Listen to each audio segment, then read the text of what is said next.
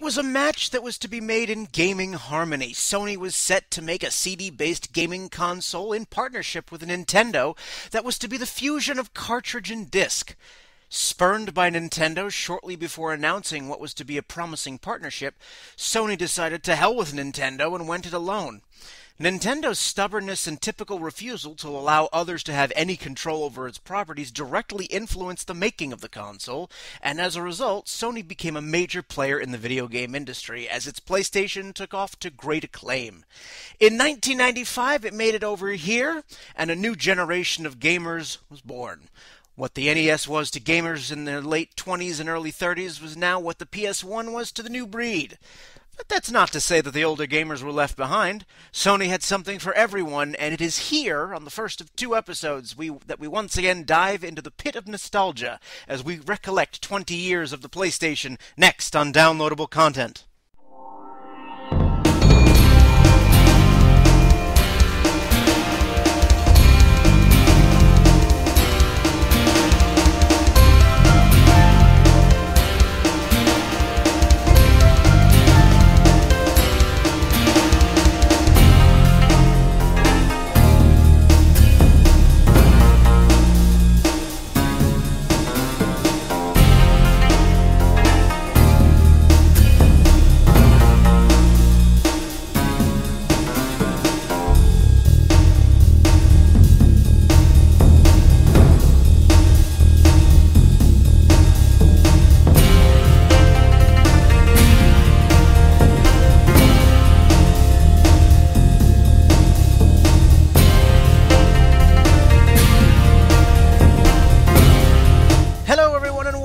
Downloadable Content. I am Brian, and we have a full load here on this episode. We have Ron.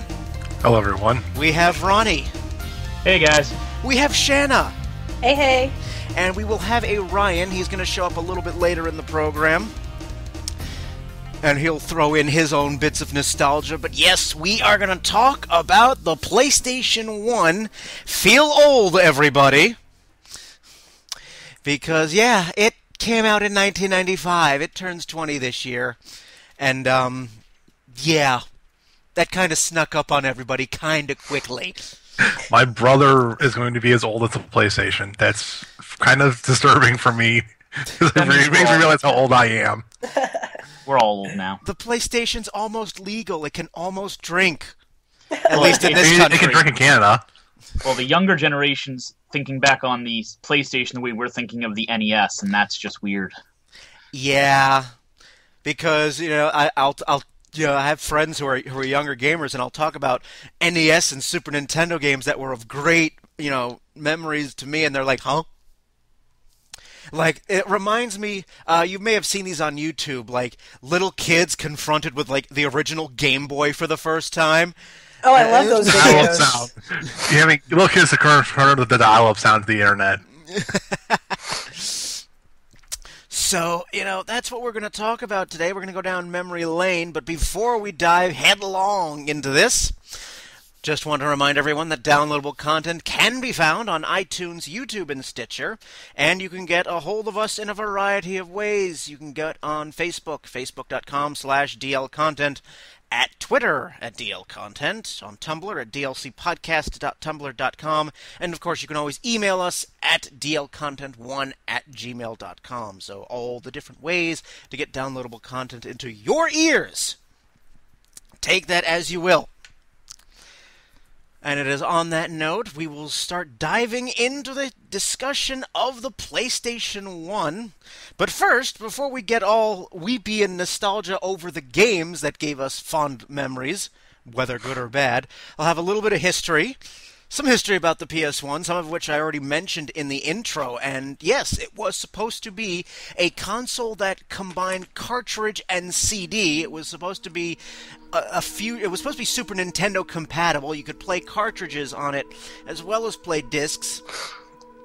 And there was a lot of partnership going on between Nintendo and Sony, and a lot of good things were happening. However, even after a lot of work had already been done on the project, some head honcho over at Nintendo, some name I can't pronounce, had Type it out and I can try and pronounce it for you. he had another look at the original written agreement that was between Nintendo and Sony, and he actually got very pissed off at the fact that Sony was given complete control over any and all titles that were written for this new console. Which sounds like Nintendo, as they had pretty much the exact same thing over anything made on the NES and the Super Nintendo. Like, oh, Nintendo doesn't like to get along with others. And you wonder why Nintendo has such a horrible reputation with third parties. Well, they were both trying to do the same thing. Sony's not, they get an equal part of the blame. They were trying to push Nintendo's policy back on them. The responsible thing would be for them both to have given a little bit and, had a percentage of, for it. But for they split the... Yeah, I mean... basically give, have certain titles that each has control over. Like, Nintendo obviously will have its Mario and its Zeldas and all that, and then Sony would have its own, its own properties. That's there's like Snake and Gran Turismo and stuff like that. All of that fun stuff, which, makes sense to us now in hindsight, 20 years later. But also keep in mind that this was at the height of the console wars of the 1990s. I mean, you had Nintendo and Sega trying to jockey for gamers' hearts. And so, but it is here, yes, both sides were to blame, but it is here where in our story that along comes a spider. Nintendo, pissed off at this agreement, I was like, why, you didn't read did you not read the contract several years prior? Only finding, hey, take a look at this fine print, what? So what Nintendo did, now this was a really asshole move on Nintendo's part, they secretly canceled the agreement unbeknownst to Sony. And at the 1991 Consumer Electronics Show, when both Sony and Nintendo were set to announce the debut of the PlayStation, 2 words, Nintendo announced on the show floor that they had allied themselves with another electronics maker, Philips. Which shocked the hell out of Sony because they're like, what? Mm-hmm. Curse your sudden but inevitable betrayal! So Sony, now completely floored, tried to create some sort of alliance with Sega. However, the bigwigs over at Sega were like, well, Sony can't even make hardware, let alone try to make software. I don't know why I put a French accent there, but I felt it was necessary. It was actually the PlayStation, the Sony side of it that fell through. Sega was entirely going through with that deal.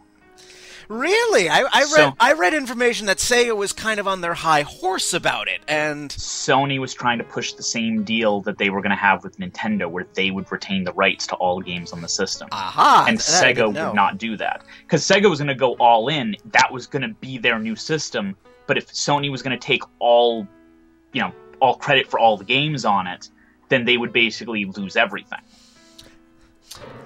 It wasn't going to be an add-on. It was going to be a separate system. Unlike Nintendo's, where they were using it as a supplement. Right. So after trying to get an alliance with Sega, that fell through. Sony was basically like, fuck both of you. We're going to do it ourselves. And the rest, as they say, is history. They did what no other company could. So many other systems came out that tried to muscle in and be that third group between Nintendo and Sega, and they all failed up until this. Because what else did we? What else did we have in the 90s? We had what? The Lynx. Yeah, I mean, Atari kept trying. I mean, God bless him, but the Jaguar that was Jaguar popular for about all of 4 seconds. Yeah, and then wait, what was the Philips one? And when did that come out? What was the VDO or whatever it was called, or There was some kind of Philips system that came out, too, that just crashed and burned. Which I don't know if that happened before or after, but I can't remember the name of it. Atari was just a little engine that couldn't.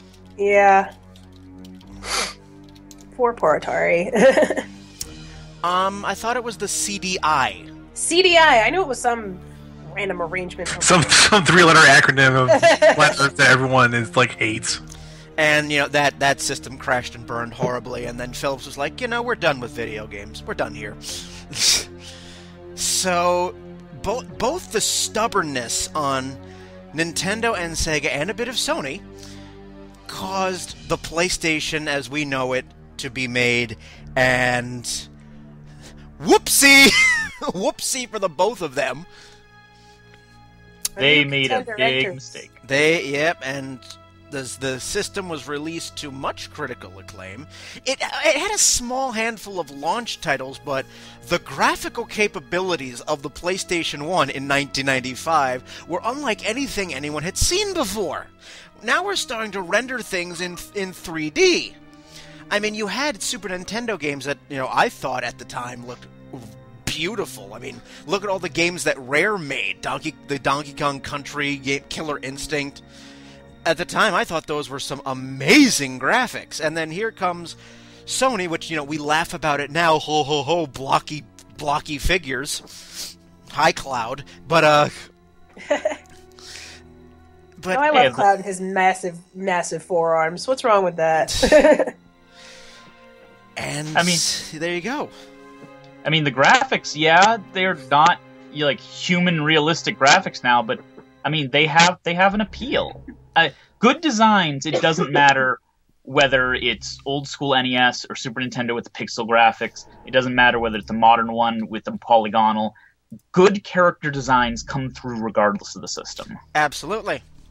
And it was during this, when the PlayStation was released, I remember seeing commercials for it. Now, video game commercials, there are only two that really stick out in my brain from childhood. I remember all of the commercials when the Genesis came out. The big tagline was that Sega does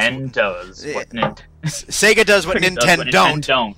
Yeah. I remember those vividly, and the first time I really heard about the PlayStation, we'll get into this more, Final Fantasy VII. I remember seeing the commercials for Final Fantasy VII, and I was blown away. They did it like a movie trailer. That's what they did. I had never played a Final Fantasy game up to this point, but when I saw the commercial, I was like, holy shit! And from what I recall, I think that was one of the first ads that actually did utilize that sort of approach to showing a game, because of what they were, because they were kind of limited in their, graphical capabilities, most of the marketing for games was very... it was very heavy-handed. Like we said, we all laugh at those old Nintendo commercials and the old Sega commercials where it's all like, "Oh, look at this wacky, crazy driving game," and then you just see the cute little Mario Kart graphics, or the Zelda commercial where there's Link and a bunch of monsters and they're dancing and there's a guy rapping. It's like, those old commercials were just so silly and so stupid, and we love them now, but I remember that Final Fantasy VII commercial was the same thing. It was the first time I was like, this is me just seeing the game. There's no gimmicks. There's no oh, this is what's hip with the kids these days. Let's draw them in with this. It was just no, here's a beautiful game. Here's an experience we are selling to you. We're going to let that sell it on its own, and sell it did. That was really the step when they started showing footage in the games for more than 2 seconds. Because they didn't think... They thought showing game footage would turn people off when you're trying to sell a video game. And to me, even back in the 90s, that made no sense.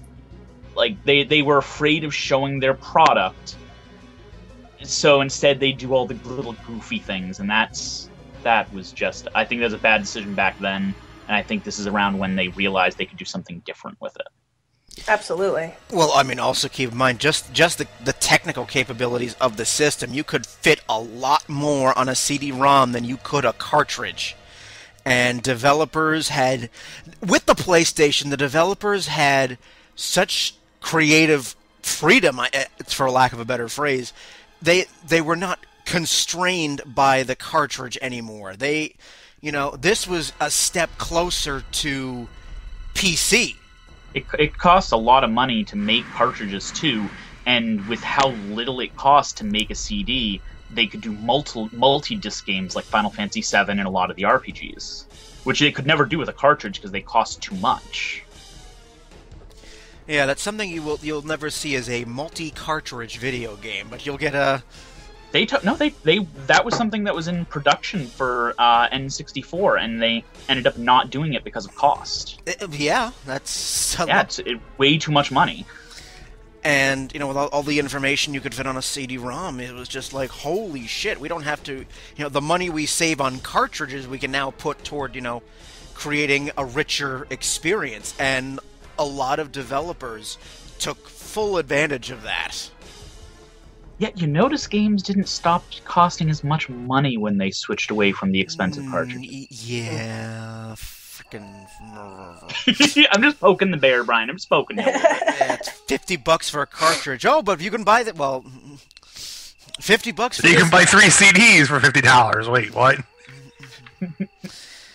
Like, wait a minute, but you're probably getting a long. They probably justified it by saying, well, you're getting a much longer entertainment value. It's probably how they spun that. But I did not own a PlayStation 1 until high school because my stepbrother was the one that had all of the systems, and being the older brother, he loved to power trip. So by the time he got a PS2, he gave me his PS1, and I was just like, well, good. Oh, you got a hand-me-down. I got a hand-me-down PS1, which was fine. And, something else that the PlayStation 1 did, it played music CDs. Ooh, we're getting consoles that are starting to be, multifaceted. Yes, I know it's just a CD player. But that was a big deal back then. Yes, it was, because some developers would put the soundtrack of the game on those discs. Soon you'll have the all-in-one console that will be a TV and a DVD and a Blu-ray and everything else all in one system. Yeah, but that's way down the road. I know. That's way down the road. But the funny thing was that because of the ability of the system to play CDs, I remember one game that took... the only game I ever played that took advantage of that fact was Monster Rancher. Oh god, yes. I loved that game so much, and it is on my list. We will discuss that at length when we start diving into the games. But that was a game that took full advantage of the entire system's capabilities. I'm like, oh, you have to actually put your own music CDs into the console to make monsters. But that was just looking so. That's the kind of innovation I love seeing. Where you have the stuff that the console does normally. Well, we're gonna turn that on its head a little bit and think outside the box. And I loved that about it. And as this system was selling like hotcakes, Nintendo and Sega were like, shit. Damn it, now we've got an interloper. And it doesn't help that the N64, while we all know amazing games that came off the N64, I mean, Ocarina of Time, one of the best games of all time on many people's lists. But when you really get down to it, like, the PlayStation had a plethora of amazing titles, and the N64 was very disappointing library-wise in comparison. It definitely had as good titles at the top, but there was just so few of them in comparison. That's true. I mean, the PlayStation 1 had such an extensive library. Oh my god! There wasn't a better time to be a gamer other than maybe during the NES's heyday. So much. And on top of that, it wasn't even just a matter of having a wide library of games, but I remember one of the things that really drew me in on the PlayStation when I got it was, like, the genres. Like, it wasn't just a matter of having a lot of games, but it's like, it's not like it is today where it's like, well, this one kind of specializes in platformers and this one's better for, like, first-person shooters. Like, everything was on PlayStation. Every type of game you can imagine was on PlayStation. Even some things that didn't exist yet. I mean, the PlayStation, you had pretty much the invention of survival horror as we know it today. Yeah, they formed so many new genres just by experimenting. And, you know, the PlayStation 1, you know, we had controllers that started to... You had the DualShock, which initially you had Rumble, which you didn't need a separate peripheral for. Nintendo! You had the analog stick as well. Although that was probably around the same time as the N64 came out, right? The N64 came out a year later. Okay, and the analog sticks for the PlayStation 1 controller came out... I know they weren't in the first edition of the PlayStation. Yeah, my understanding was that they were the second edition. DualShock, yeah. Yeah. I'm gonna look it up. Well, while you do that, but yeah, I mean, when the PlayStation, you know... 97. So... 90s? Really? That late? Retail availability, November 20th, 1997. Wow. Yep. I just turned 12. But... I would say that's probably right around the time most of the games that I'm thinking of came out. That probably had Rumble support for it. Yeah, I mean, most of my PlayStation use... Brian, you might be thinking of this. That release date was for Japan. The North American one was a year later. May 1998. Okay. But, you know, most of my early PlayStation, you know, playtime was at friends' houses because, again, I grew up in a household in which my parents thought that video games were, you know, the source of all evil. So... They're not? You know, that's what happens when you have parents who think that all video games do is rot your brain, make you antisocial, fat, and lazy. So, you know... The last two might be true, but definitely not the first two. I have a question, Brian. Yes. Or I have a point to bring up. Now, the PlayStation competition was the N64 and the Sega Saturn.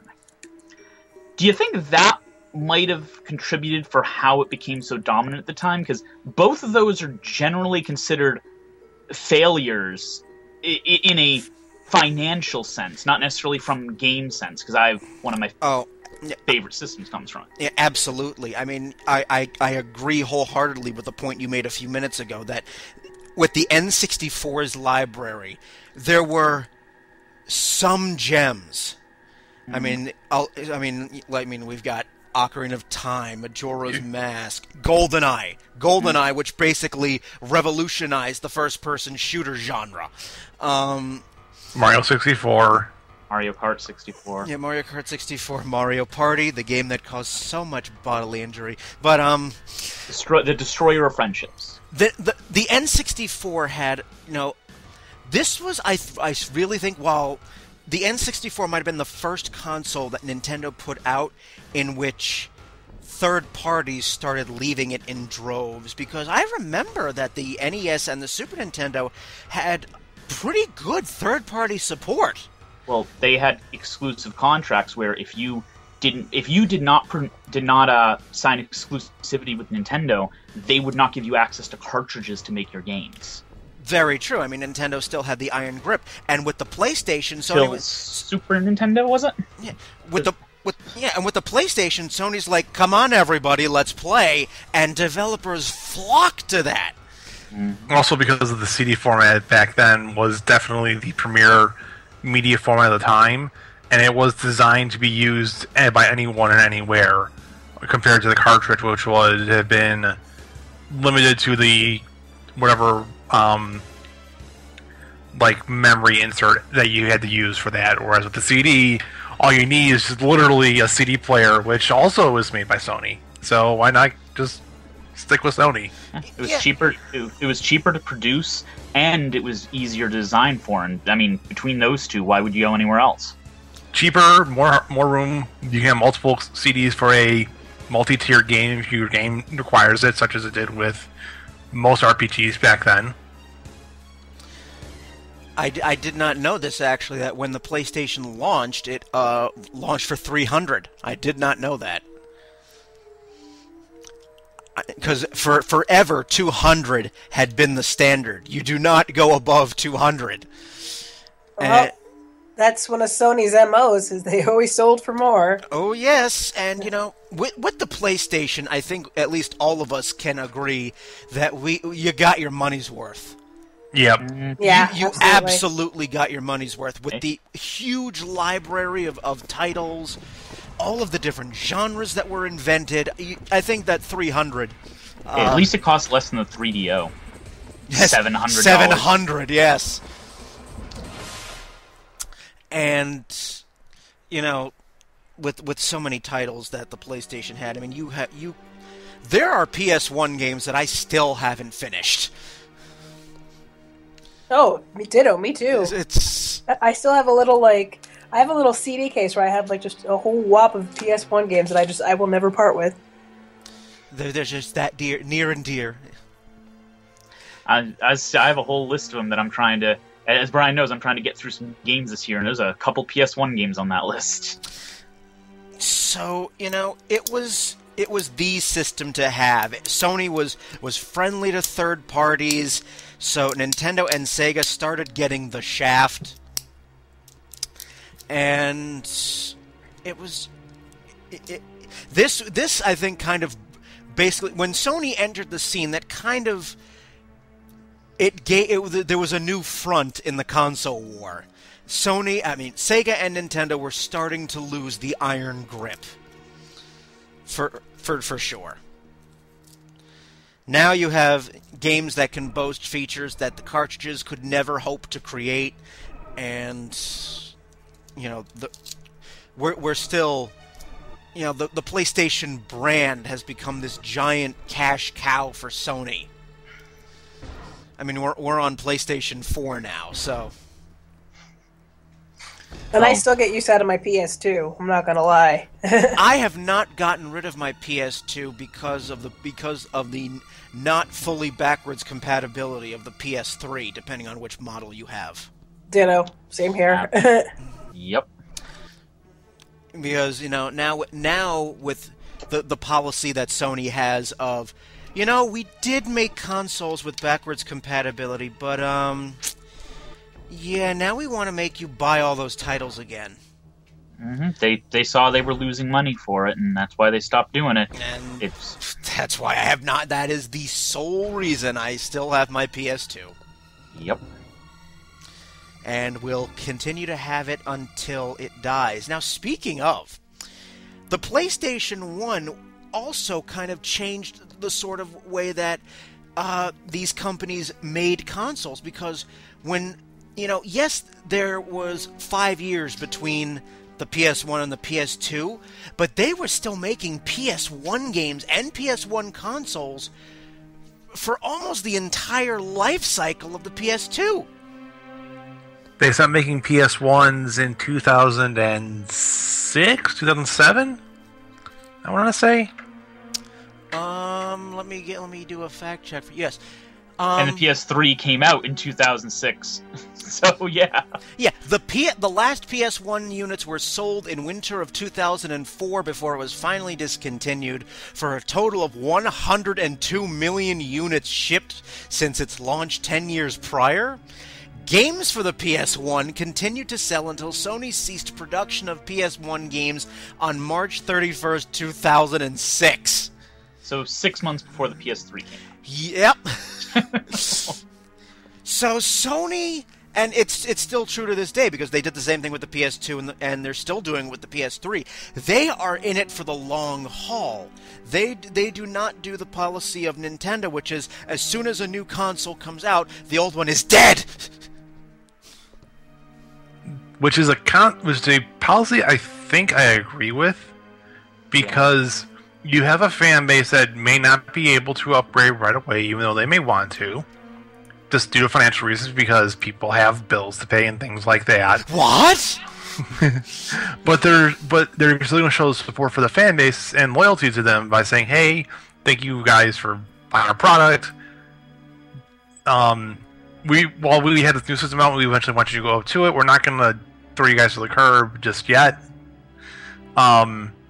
I know they did it. They basically Sony has said pretty much since the PS3, and now for the PS4, they're looking at like a 10-year cycle basically for all their consoles from here on out. That sounds right, yeah. Where they'll release a console, they may release the next version one maybe in year 5, year 6, year 7, but they're not going to stop supporting the previous generation console until it has gotten to the point where the newest one is more affordable and that they lower the price on, and it's just support for the previous generation just isn't there anymore. Well, it's probably... Oh, no, go ahead. Sorry. No, you go. You go first. I talk too much. That's fine. It's probably also a smart business model because they're getting money from both ends when you think about it. I mean, when you make a new console and you make the last one immediately obsolete, there's vast ground that you're losing from, not everybody's going to get your new console the moment it comes out. You are going to have that market that's going to wait a little bit, and while you have that waiting market, you feed them other games, and you're still making money. You know, it's like, so you've got both crowds. You've got the new shiny crowd who's like, "Ooh, new console hit the streets. I gotta get it, and I gotta get it now, and I gotta get every title for it." But then you have, you know, like you said, your gamers with bills who are like, "I don't need it yet," and they're like, "Okay, well then let's keep making stuff for you to enjoy until you can get there." And in the meantime, we'll make bank off of all of that. Yeah, it's kind of a win-win. There's also some hardware like loyalty too, because the PS1 and the PS2 had relatively similar hardware. And I think that was also partly on Sony's, where they also designed with like obviously backwards compatibility with the PS1 for the PS1 games, stuff like that. But like with the memory card slots and the controllers, like they didn't have to, but it was just cheaper for them to do so. So why not? I guess I'll be the sole dissenting voice in that I don't actually think that's a good financial move back then or one now. Because especially now, when they continue to support the old system the way they do, they have to make two different versions of the game, which cost them more money, but they don't make as much back as they're spending on developing it for two different platforms, their old one and their new one. The old one inevitably gets backlash from the fans every single time for not having things that they can't support on the old console that they have on the new console. And it just ends up being bad PR, and they end up losing money on it. It might be a better decision for the people who don't choose to upgrade, but it also makes it so that people don't have to upgrade, which makes the disappointing numbers of people converting to the new system. I think the best choice would be to be backwards compatible and cut off support for the old system, so that when you move on, you don't have to buy a new library of games, but they don't have to continue to develop for two different systems at the same time. That's just me, though. I'm fine with backwards compatibility just for like the previous generation. I understand why they didn't really do it, or why they stopped doing it, because when the PS3 came out, it was $600, and that's a lot of money. Sense. Yeah, it's a lot of money even back then. I hate the choice, but even now, I should say. Yeah, $600 is a lot of money back now. It's like back now. I was like, it's a lot of money. I mean, they admitted it right up. Like, we're losing money making this thing backwards compatible. The moment they stopped making it backwards compatible, it dropped to $400, $350, somewhere around there. It dropped a lot of money just because of the PS2 and how their cell processor was so radically different from what they use for the PS3. I don't believe that had to do with the price drop, though. Like, I think that was just two things that happened around the same time, because that was software they were changing, not hardware. Well, no, it was hardware and software. Because the PS3 processor cannot play PS2 games because of the cell processing that they use for coding the PS2 games. And they for the initial launch PS3s, they basically had a PS3 cell processor and a PS2 cell processor in them. That's why they're $600. Okay. I guess I was wrong. I assumed that the PS3s that were doing it were running them emulated, because when I looked at the things on it, they were... Okay. Oh, Sony.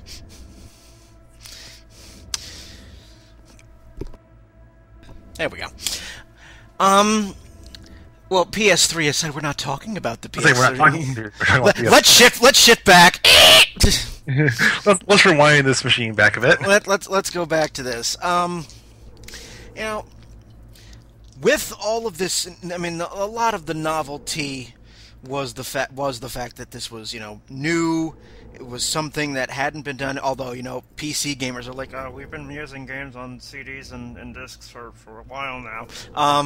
Yeah, but did it have that nifty, pop-up tray? I mean, admit it, that thing looked like something out of Star Trek when you first got it. It was like, what? It slowly opened and said, "Present your game. I am ready to play." I will on your delicious data. And then the startup noise, which sounded like something taking off. Well, it sounded like something out of it almost kind of sounded like Microsoft's noise when you think about it, like when you start up Windows. It's not that far off.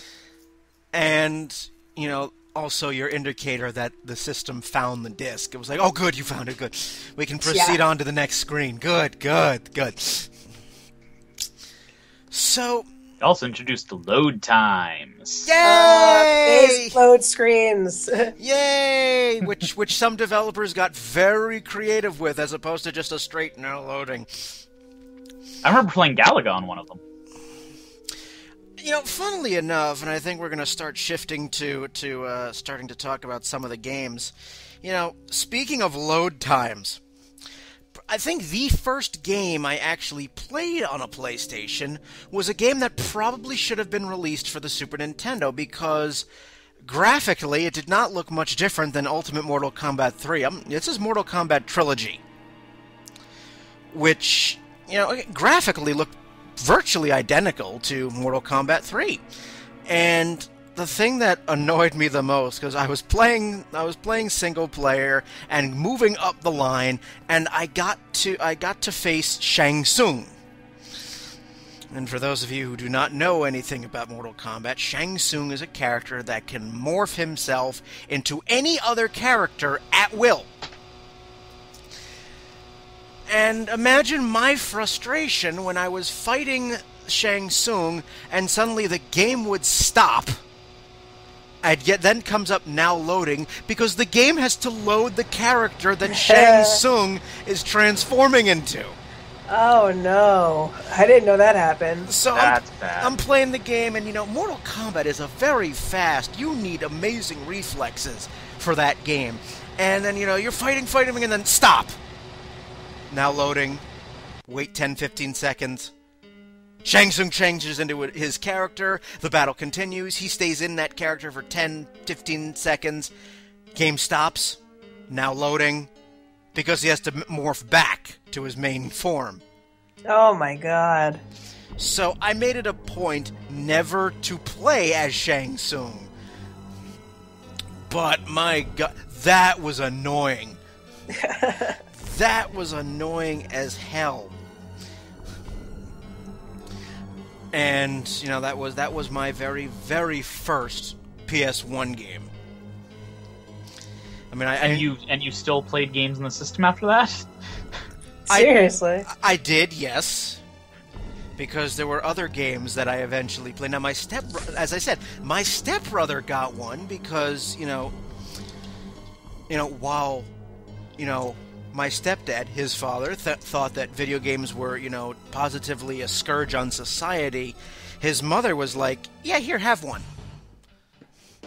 So he got a PlayStation, and I'm seeing all the games that he was playing on it, and I was very fascinated because I would just watch him play, and I'm like, yeah, I need to play this, play that. Ooh, that looks interesting. What is that? I'll have to play that, because then we started getting into the era of the PlayStation Magazine, where they started including demo discs. And I remember vividly going into supermarkets as a kid, going over to the magazine section, and actually seeing kids rip the plastic packaging from the magazine, steal the demo disc, and put the magazine back.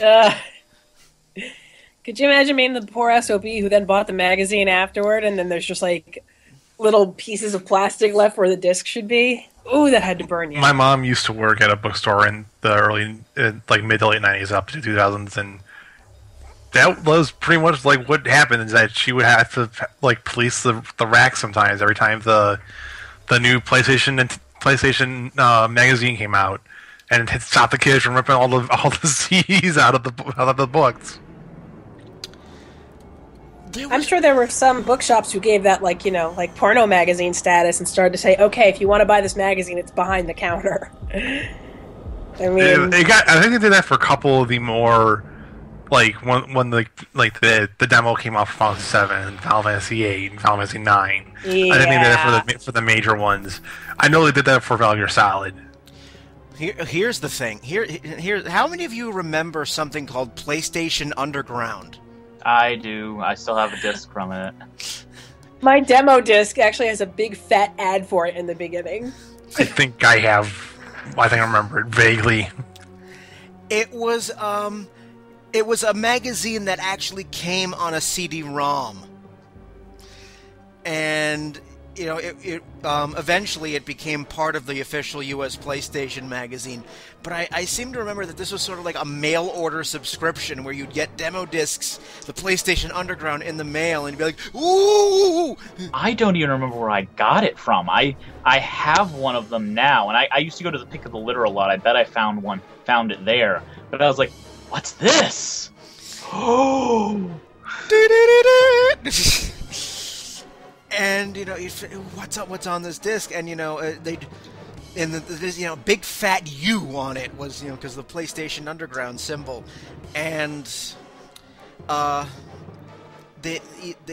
were 2 CD-ROMs per quote episode, and I remember seeing some really cool games on them because they had not just demos, but I think there were also trailers on those. And sometimes I'm taking a look because actually Wikipedia's got the full list of what was on the discs. Disc 1 was usually all of the stuff that you would typically find in a print magazine. Notices, events, behind the scenes, hidden context, and the second disc would be all the demos.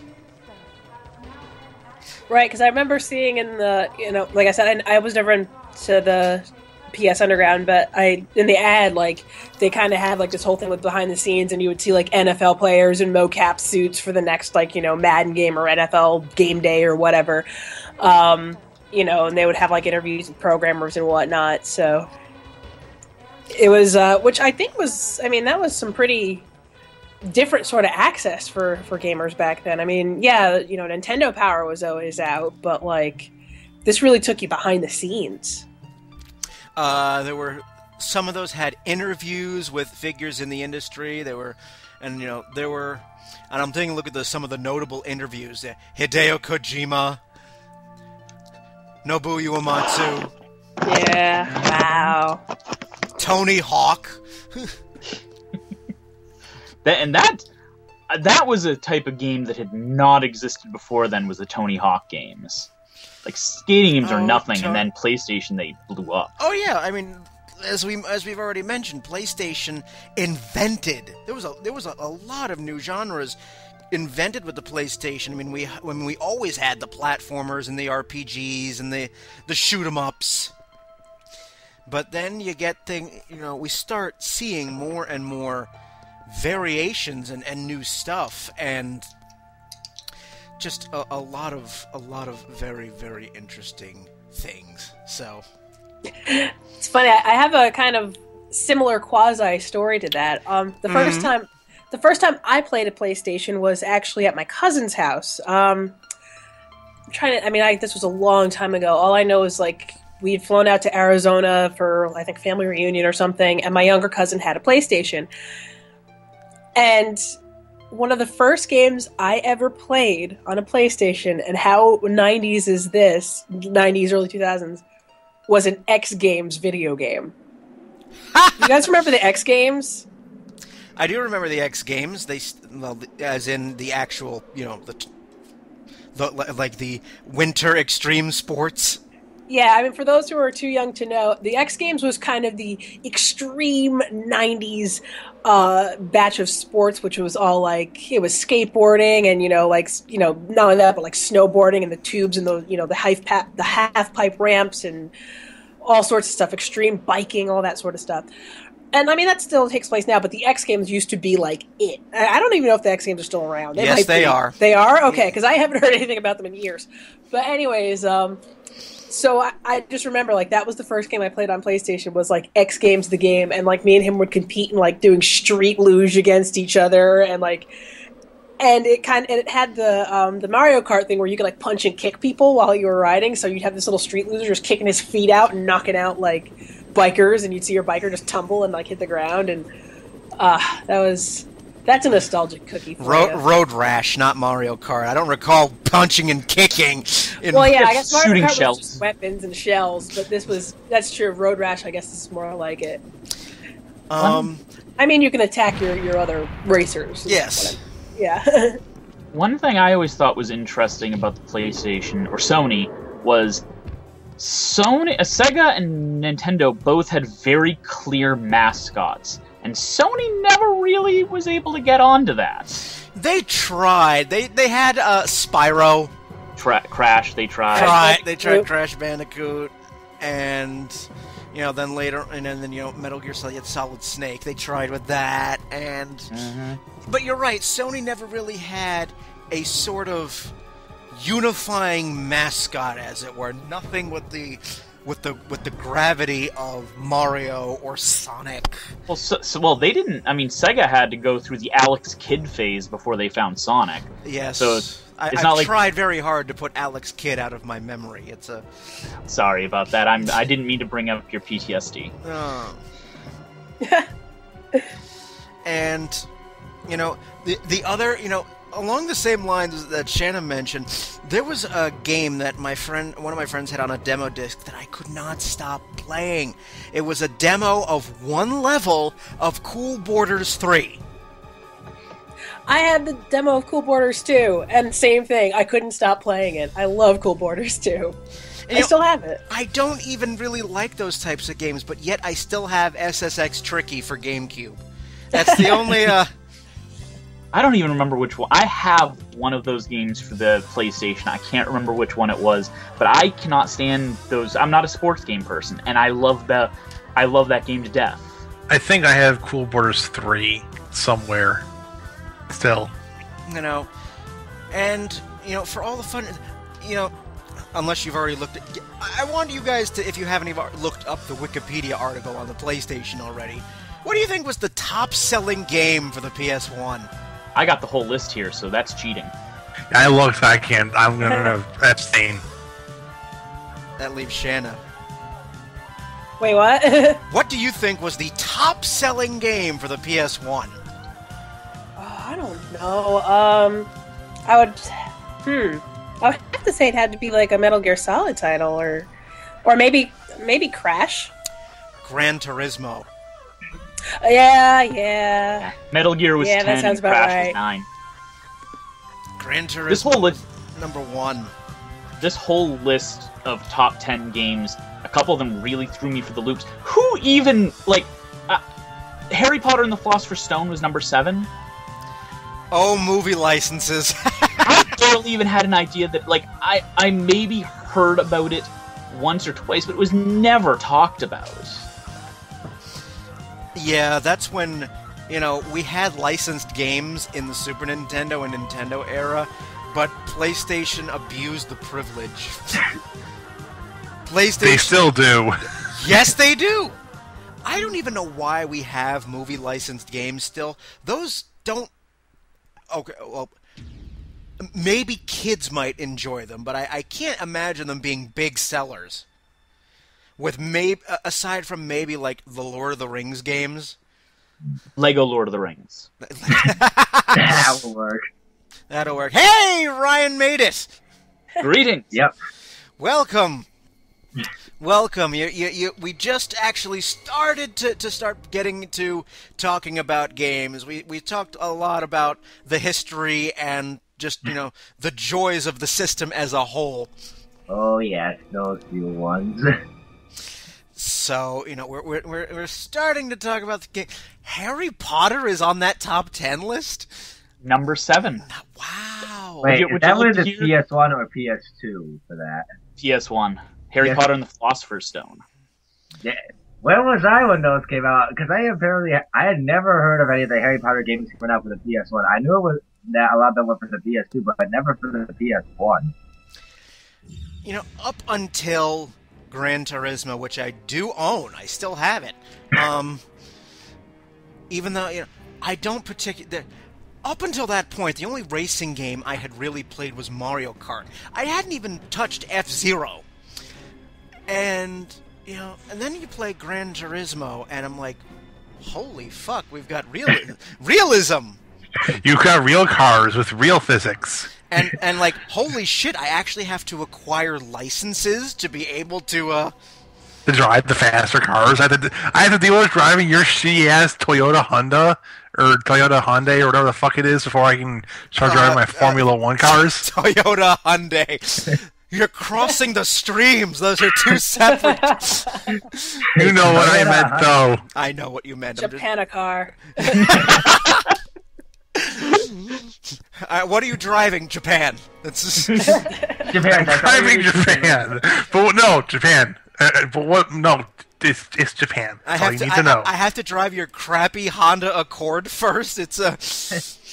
I drive your Honda Accord and your Ford Siestas before I can drive your F1 cars. What the fuck is this shit? And Gran Turismo 1, and you have to actually do things like braking around corners, drifting, actual drifting, not just like throwing hard left or hard right and having the car go 90 degrees immediately. I could never play Gran Turismo professionally because I always use the other AI-controlled cars as meat shields when I'm turning. Oh, everyone does that.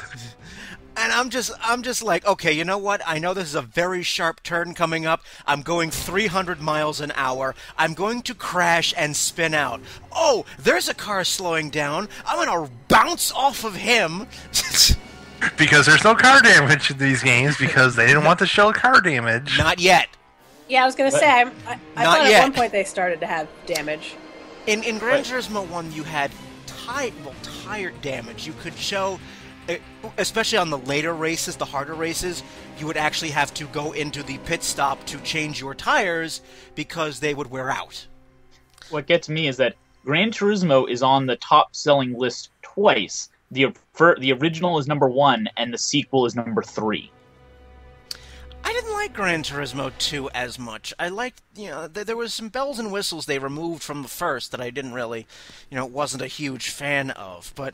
I still enjoy Gran Turismo. I have Gran Turismo 5 on my PS3, and, I love it. I don't know why. I know why. It's not NASCAR. Well, I also think that up until that point, there really wasn't a game where you really had sort of realistic driving capabilities unless you went to an arcade and you actually sat down at one of those cabinets with the wheel and the brake and all that stuff. I mean, before that, what did you have but like... You mean my Mario Kart is not accurate driving? What? I throw shells at people all the time when I'm trying to get to work fast. Wait, you mean what's we're the name not of allowed that to game do with that? the red Quick Corvette driving? and the blonde girl? That's going to drive me nuts now. Cruising USA? Cruising USA, yeah. But like, that was the closest thing That's I had. not realistic! And there were other racing games that tried to steal Gran Turismo's formula. I used to also have R4, which was Ridge Racer Type 4. And, that had some of the more kitschy racing tropes, like the hot, sexy girl that would start the race. Yeah, always. There's also your sci-fi racer. What was it? Wipeout? I don't remember the name of it, but it was like you're piloting. I think it was Wipeout. I think you got the right name. Okay, well, I've someone can correct me if I'm wrong, but like, it's this like triangle-looking ship is the best way I can describe it, and you're and basically strapped to a gigantic jetpack on the back, or like a rocket booster on the back of your like car, and you just zoom around the track going like Mach 1. Like, almost every single time. What? I've never heard of this. It was basically Sony's version of F-Zero. Oh, wow. I have a question. When did Gran Turismo come out? Let us consult the wiki. 97, I want to say. The Gran Turismo came out... No, I don't want the actual... I want the game, you idiot. I don't want the actual real-life Gran Turismo. I want the video game. Are you Googling that? Because you know that Google's not going to tell the difference sometimes. December 23rd, 1997 for Japan, May 8th, 1998 for Europe, and May 12th, 1998 for NA. Thank you. Because I had a weird theory. I couldn't help but wonder, but it did come out first. Because I thought if it came out later, that maybe some of those sales, and I'm sure prior games that came after that probably did this. I can't help but wonder if maybe Gran Turismo and the Fast and the Furious first movie that came out in 2001 almost had a little bit of a... Because think about it. How many teenagers went and saw Fast and the Furious and went, oh my god, look at Vin Diesel driving those cars, oh my god. And then they probably had, they wandered to GameStop next door to the movie theater and they see Gran Turismo and, they're like, that would be awesome. Much in the same way that Dino Crisis might have been a spin-off of Jurassic Park. And, I don't know. We're almost... It was just a thought, because I thought maybe... Oh, no, go ahead. No, keep going. No, I was just thinking if they came out in the same year, that maybe that might have at least given a little bit of an extra push, but never mind. But, I mean, the amount of realism that you could get in Gran Turismo 1 was a large part of its appeal. I mean, certainly for me. I mean... Absolutely. I don't really care for NASCAR because I don't want to make left turns all day for hours. But it was... Instead, you'd rather use other cars as bouncing tools, like your Sonic. Absolutely, because, the other trick you would have up the sleeve is, okay, I need to make this sharp turn really quickly and I'm not slowing down enough. Hit the E-brake! And... Speaking of racing games, there's actually one that they recently made a movie of that I was actually surprised at how good it was. Mario Kart the movie. No, Need for Speed? Need for Speed, yeah, I was actually surprised at that one. Because that was actually a PS1 title too, wasn't it? Need for Speed? Let's find out. Yeah, it first came out in '94, I believe. Need for Speed. Yeah, 94, first Need for release. Speed was the first one that had car damage, actually. It was. It wasn't Gran Turismo. It was ported. It was originally 3DO, but it was ported to the PlayStation. Ah, yes, 3DO. The system everybody's heard of and no one owns. Well, let's see. That was actually 1995. Did you have $700 to throw at a video game? How old were you in '95? Did you have? I don't think you even seen $700 in 1995. I didn't start seeing $700 until I started working for Walmart. Same with me. I'm like, geez, and that was only because you got paid every 2 weeks, so the orgasm looked bigger.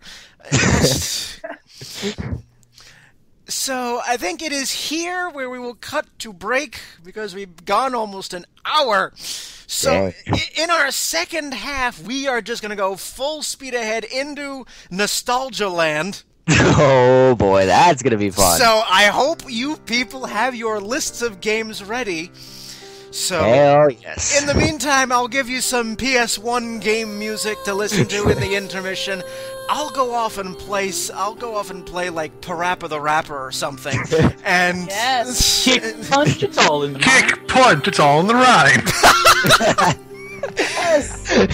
You're listening to the PlayStation Anniversary Episode Part 1 here on Downloadable Content. We'll be back.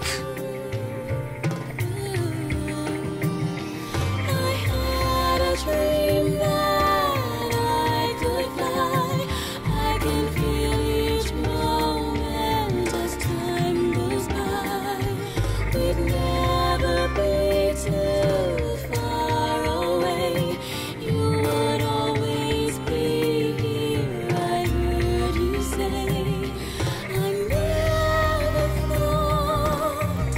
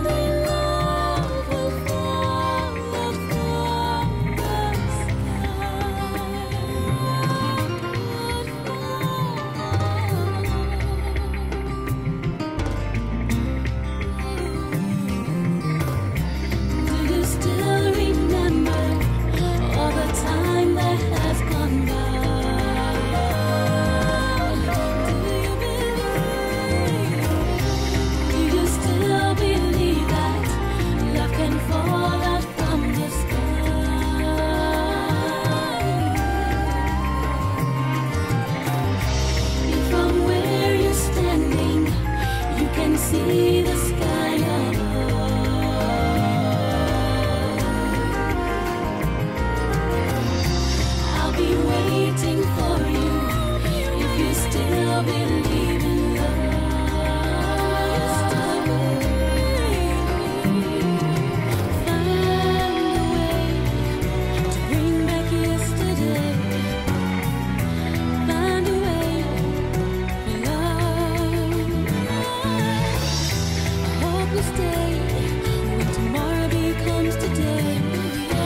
Love will find a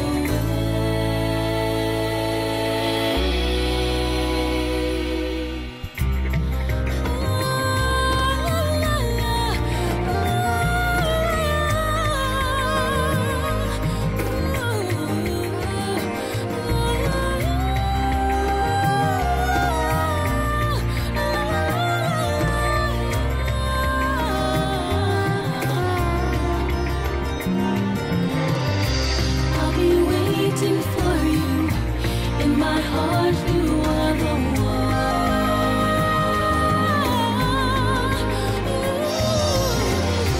If I cannot find you, I will look up to the sun.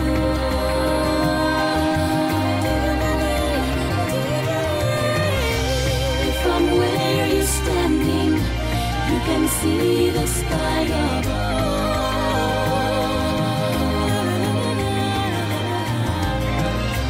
I'll be waiting for you if you still believe in love.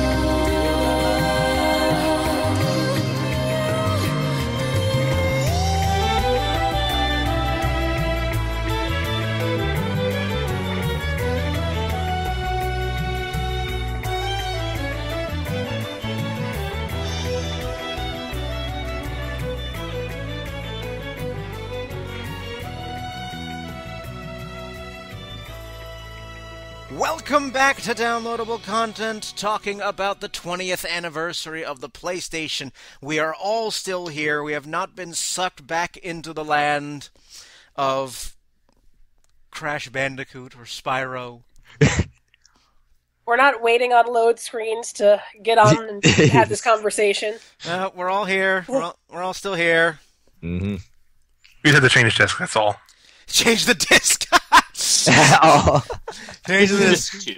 Something that happened quite a lot. So on the second half, we are going to focus primarily on the nostalgia. We're going to we're just going to go around and, having some in-depth discussion on games that we remember fondly, for good or for bad.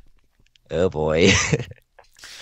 Well, you have to take the rough with the smooth. It's just how things are.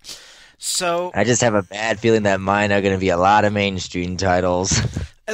I'm willing to bet that between the five of us, we have a lot of games that are probably shared among us.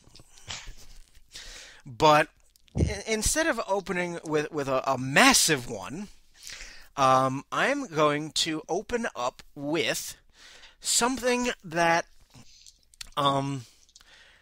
kind of sort of has a cult following at this point.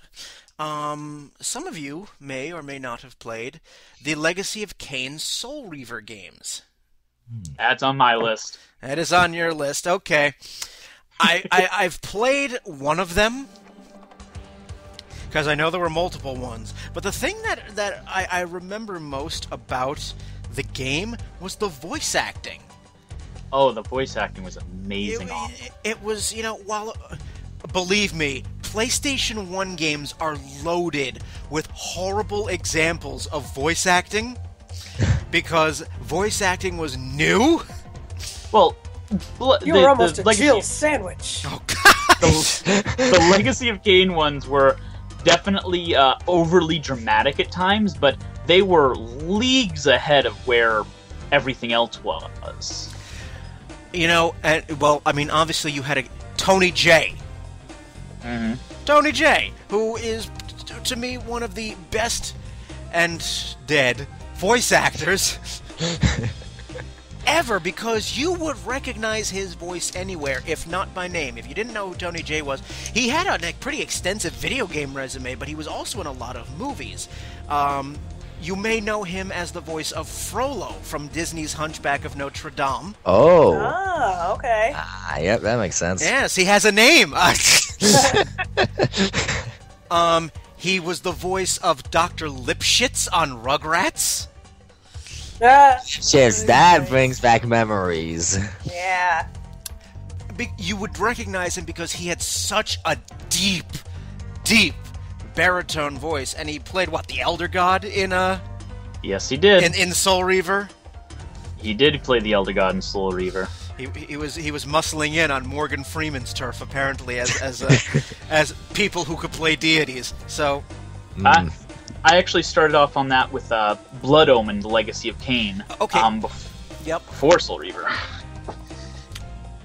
I'm trying to remember the chronology of that. It was just... Yeah, Blood Omen: Legacy of Kain was the first one, where Kain is the protagonist.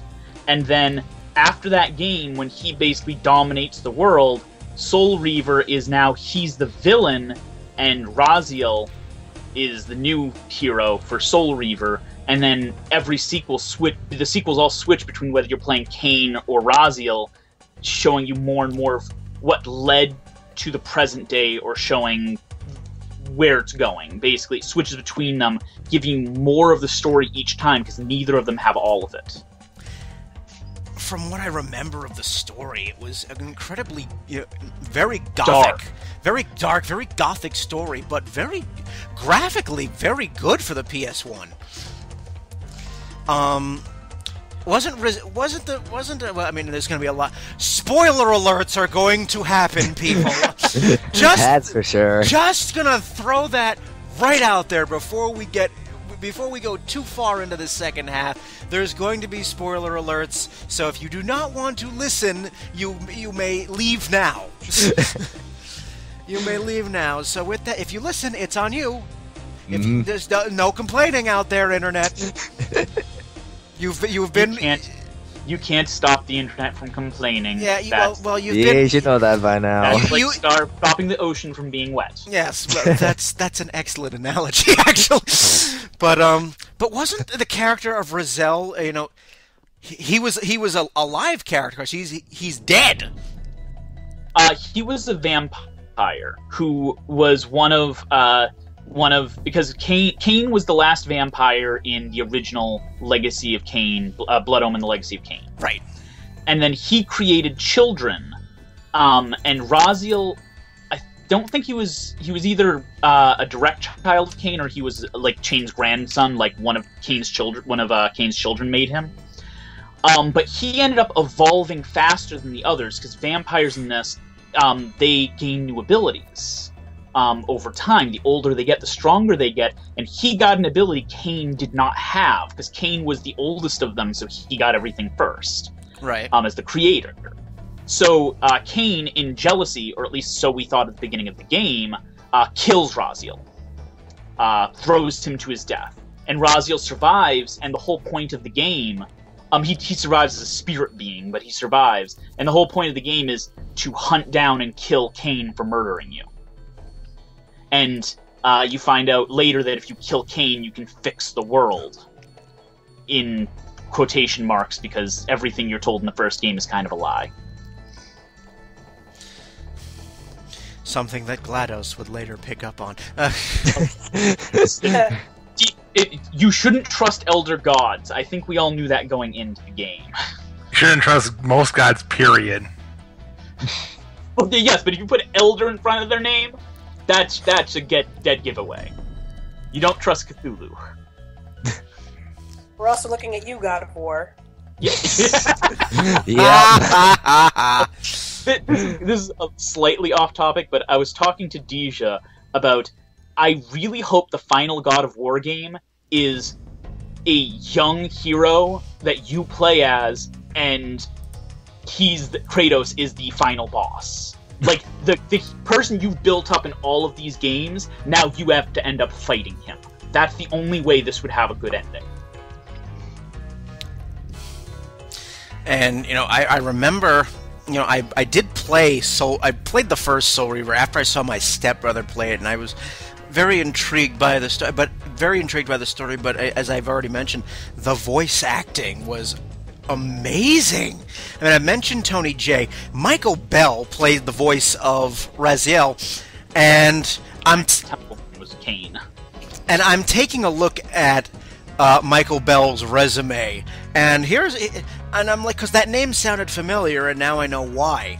Because he was another Rugrats alumni. He had the voices of Chaz Finster, Drew Pickles, and Grandpa. Oh, whoa.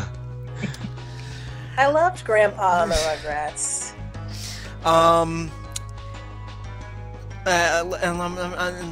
Let's see, what else did he do? He was in Eternal Darkness.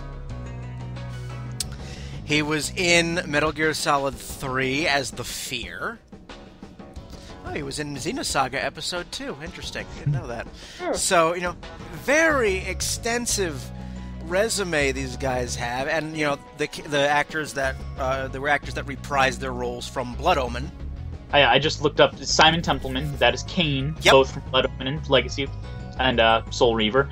He was Logain from Dragon Age. Really? Well, if you just turn him into a vampire, he's playing the exact same character. How about that?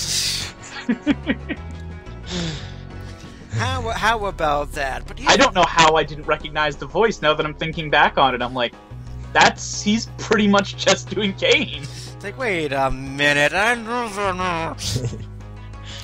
So that is Soul Reaver, and since I took one off of Ronnie's list, I'll give one. Ronnie can go next. Oh, can I? Okay. One game. I know. I'm gonna go for a more offbeat title. I'm gonna go with Saga Frontier. Anybody around here heard of it, or am I the only one? I have heard of it. Saga Frontier? Yeah, Saga Frontier. That's a new one for me. I've heard of that one before. It came out 1996. Sounds about right. I know it was early on. It was early on. I played it. I think I own it, actually. Yeah. Saga Frontier actually did very well. It did better outside of America than it did inside of America. It was one of the early RPGs on the PlayStation, and it had a lot of very unique things about it that was very different. You were basically, except you played as 6 different characters you could choose from at the beginning of the game. Every one of them had their own game completely separate. So you basically own unique story, own unique mechanic too. Different bosses, different areas. You have one shared world. It just certain sections you can only go into with certain characters, but 90% of the game is open to everyone, and you can go wherever you want. You can do 10, 15 minutes into the game, you can go anywhere pretty much with almost all the characters. Oh, go ahead. Sorry, no, go ahead. I was gonna say there is some overlap with party members. I do remember that. There are some overlapping party members that you recruit, mainly because some of them, because of how the game's combat system worked, you had a random chance of learning like almost any move in the game. Well, and the more you use an ability, the more you're going to learn the next one of it, and if you learn certain abilities, it unlocks new abilities. Like if you have this, and this already learned, now you can learn this. But it is kind of random how it happens. It is random, and I do remember that one of the particular party members you could recruit was important because she could learn what is arguably the strongest move in the game relatively early on. Okay, there's a couple different characters that could be, but yes, there are certain ones you absolutely want to get. The game had like 30 characters that you could get. Sounds about right. Yeah, so you couldn't only one character. So, like I said, you have 1, 2, 3, 4, 5, 6, 7. I'm sorry, you have 8 playable characters. One of them, and my favorite one was Lute. Lute's story is his father's killed, and you know where the last boss is, and that's it. Every side quest that every other character gets is unlocked with him. His entire game is 10 minutes into the game you can go and fight his last boss, but you'll get your ass handed to you. The whole point of his quest is go do every side quest everyone else has ever gotten, completely customize your character however you want, recruit every playable character from every other game, every one of them is accessible to him, and go rock everyone's socks. And I thought that was the greatest thing ever. I don't remember the loot side story. The one that stands out to me is I forget that Red, I believe his name is. Yep. Where he's in a car Superhero? crash. Yes, yeah. He literally becomes the Red Ranger. Yes, and he can't transform if you have humans in your party because they'll know who he is. Yeah. So And so you had this weird dichotomy of like, and you get completely different moves too from when he's what is it, like basically Red Ranger, like Red Ranger Z? Yes, yes. And when he's Red Ranger Z and when he's red. And you have to hope that like with him when you're in a boss battle, because you have humans on your team sometimes you can't take off, so you have to wait for the enemies to kill the other people so you can transform. So like you're just like, I'm not gonna kill that guy, just let him die. The one story I really liked was and I'll end on this one because we have other things to go on to. But Blue had a very interesting story because in this game, everyone can learn magic, but you have to learn the affinity for it in different areas. And any character in any of the stories can do that except for the robots. Any living thing can. But every magic has an opposite side. So if you learn one, you can't learn the other. Blue... Yeah. I'll say like one of the more common ones is like you can learn time, but you cannot learn space. Exactly. Light and shadow. So Blue, the whole point of Blue's story is him and his twin brother both came from different schools of magic on the same world, and they're trying to compete to become the greatest mage on their thing because there's this ancient evil that's awakening in their home, and they each are going off trying to learn each of the schools of magic, and then at the end they face each other. The one thing I thought that was cool is at the very end, whichever character wins, it doesn't matter. If you lose the battle, it's not game over. Yeah, it's not game over because you find out in their story that they're two sides of the same person. They were split so that they could learn all of the magic because no one else could. So whoever wins, that's the sprite you play with for the end of the game. And that's the only difference, and you still get to play through the end of the game with all of the magic in the game. That was awesome. Yes, I'll let somebody else go now. Saga Frontier was a very underrated early RPG that definitely influenced a lot of things with its non-sequential storytelling and an interesting combat system that kind of broke the norm. Shanna, you're It's up. my interest. I'm up. Okay. You're up. Am I really going to be the first one to really go into Crash Bandicoot? Yes, you are. I for guess it. I am. Well, I mean, I know there's a lot of heavy hitters up there, and so I didn't want to just splooge them all at once. So we'll Oh no, I know. gradually work them in. So go ahead. Well, I mean, what can I say? I mean, like we said, Nintendo had Mario, Sega had Sonic, and Sony didn't have a standout mascot, but I would say Crash was kind of close. And, he was just an idiot marsupial for the most part. The whole game was basically just one big, long, interactive cartoon when you really look at it. But it's so funny. Like, before we got on this podcast, I popped a couple of the old Crash games in, and those games are so fun, even today. There is so much humor in them, and there's so much, like, comedy in them, and you can kind of see almost, like where what was it, Naughty Dog would go with like Jak and Daxter. But there's just little things. Like I was playing Crash Bandicoot 3, which is kind of like the time travel-y third installment of the game. It's Crash Bandicoot Warped. And like the first level you go through is kind of like a medieval looking level. But if you die at the hands of a baddie, it's not just like, oh, you just flop over and that's it. Like they would have things like, if you were killed by a frog, the frog would pounce on you and kiss you, and then it would turn into a prince. Oh, yep, I remember that.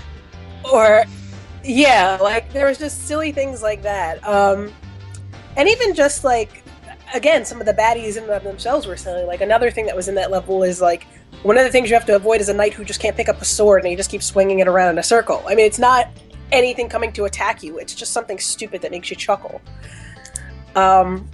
But that was what I think I really liked about those games, was because they were just really silly and stupid and fun, and like you could just sort of like relax and have a good time with those games. my favorite of the series is the third game, actually. Warped, right? Warped. The time travel one. Yeah. Yes, that was because, again, you know, it was also the first of the Crash Bandicoot games I played, was the third one. And it was just unlike any platformer I had ever played because, first of all, the perspective. You weren't going your typical left to right on a screen. You were going front to back. And the thing was, though, that they would have a left or right every once in a while. They would switch up the perspectives on you. They would, like, typically for, like, the bonus stages or for the little hidden parts of the board where you can collect extra fruit. Yeah, they were like apples or something. Crab Or apple fruit Yeah. things. And, you had, instead of, you had jumping, you could spin. You had a slam move where you could jump, and then I think you'd hit circle, I want to say, and then you'd belly flop. And then you had that little mask as a companion that would also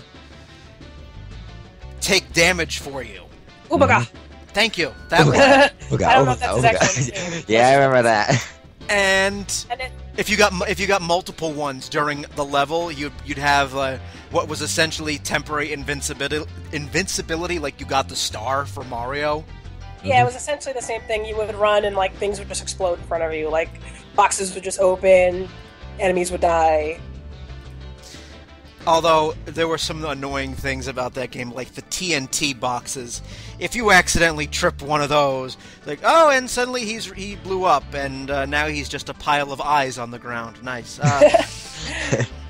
Well, it wasn't like there was the TNT boxes which weren't so bad because they would actually They were timed. They were timed, so you can get away. The Nitro boxes Those were the ones I was thinking of. were the ones that got the green boxes because that was instant death if you hit those. Although if you spun into a TNT box, it would explode. Oh yeah. Yeah, No, you didn't get the benefit of a 3-second timer. If you accidentally spun in, boom, you're dead. Yep. And wasn't it? Yeah, I think in Crash in the third game where you played as other characters because there were some levels where another character would just like shove Crash out of the way. Yeah, you would play as his younger sister. Yeah, that's I'm like. And she remember would that. usually, she would make friends with cute little animals, and she would ride the animal through the stage. So like, there's a like, it looks like a feudal China sort of stage, where like you walk up into the game, and this little tiger's there, and you have to. It's basically like you're riding the tiger, and it's like faster than the other levels. It was adorable. It was so cute. It was so cute. I'm like, oh. Especially because, like, at the end of the stage, it would, like, nuzzle you and purr before you went away, and I was like, oh, that's so cute. I loved it. That sort of thing reminded me of being able to use the animals in Donkey Kong Country, like Winky or Unguard. Yeah, it was the same thing, yeah, Uh-huh. basically. Or the Rhino, I forget his name, but So then I went back. I actually downloaded the first first Crash Bandicoot on the PlayStation Network, and when you play that on an HD TV, Oh. yeah, some of these PS1 games did not age well. 80p at its finest, ladies and gentlemen. Maybe 480p, might be 360. Ooh, that's even worse. So I definitely played. It wasn't the actual Tomb Raider; it was the one that was on my old demo disc. But like, I couldn't even see it. It was literally just like I saw an outline of her and nothing but like just The pixelated garbage. triangular breasts and Yeah, it's and, pretty and, nasty. and you moved on. So there we are. There's Crash. That was a And- fun romp. And Crash Team Racing was also pretty fun. I mean, it was a clear That was knockoff. always one of the most fun things I ever got to do, especially with the mask. And then, if you remember, the hook. Yup. I mean, it was a clear Mario Kart knockoff, but it was Yeah. good. Yeah, so was Sonic Team Racing and Diddy Kong Racing and Oh, yes. And Crash actually had enough characters to fill it out, because some of the other games like were like, oh, they're stretching here, but it's like they would take they took the little cute tiger and the little cute polar bear and gave them carts. Some of your favorite bosses had carts, like Tiny Tiger and Dingo Dial, and so they're actually able to pull it off really well. so. Yes, those were quite fun. Now we're going to shift to Ryan. All right, this one is actually. I'm going back into the RPG genre. This was actually the first one I got into. If you all remember, Legend of Dragoon. Amazing game. Yeah. Love that game. Amazing game. One of the most underrated games I have ever played. I mean, I love the elements of that so much. The things that were tricky, though, was trying to get the addition combat system down, especially when you got into the higher and more combat ones. I can remember going through those ones and trying to freaking level them up when you tried to get the timing right. And then you had the problem of the PlayStation controller sometimes wearing out on you and the X button getting stuck. So you couldn't always hit it right. I never had that problem. What the problem I would have is, especially with the later ones, the later editions, which I thought that was an excellent addition to your typical turn-based battle. I thought that was a great addition. No pun intended. But, like, when you were trying to do an addition, sometimes the enemy would counterattack.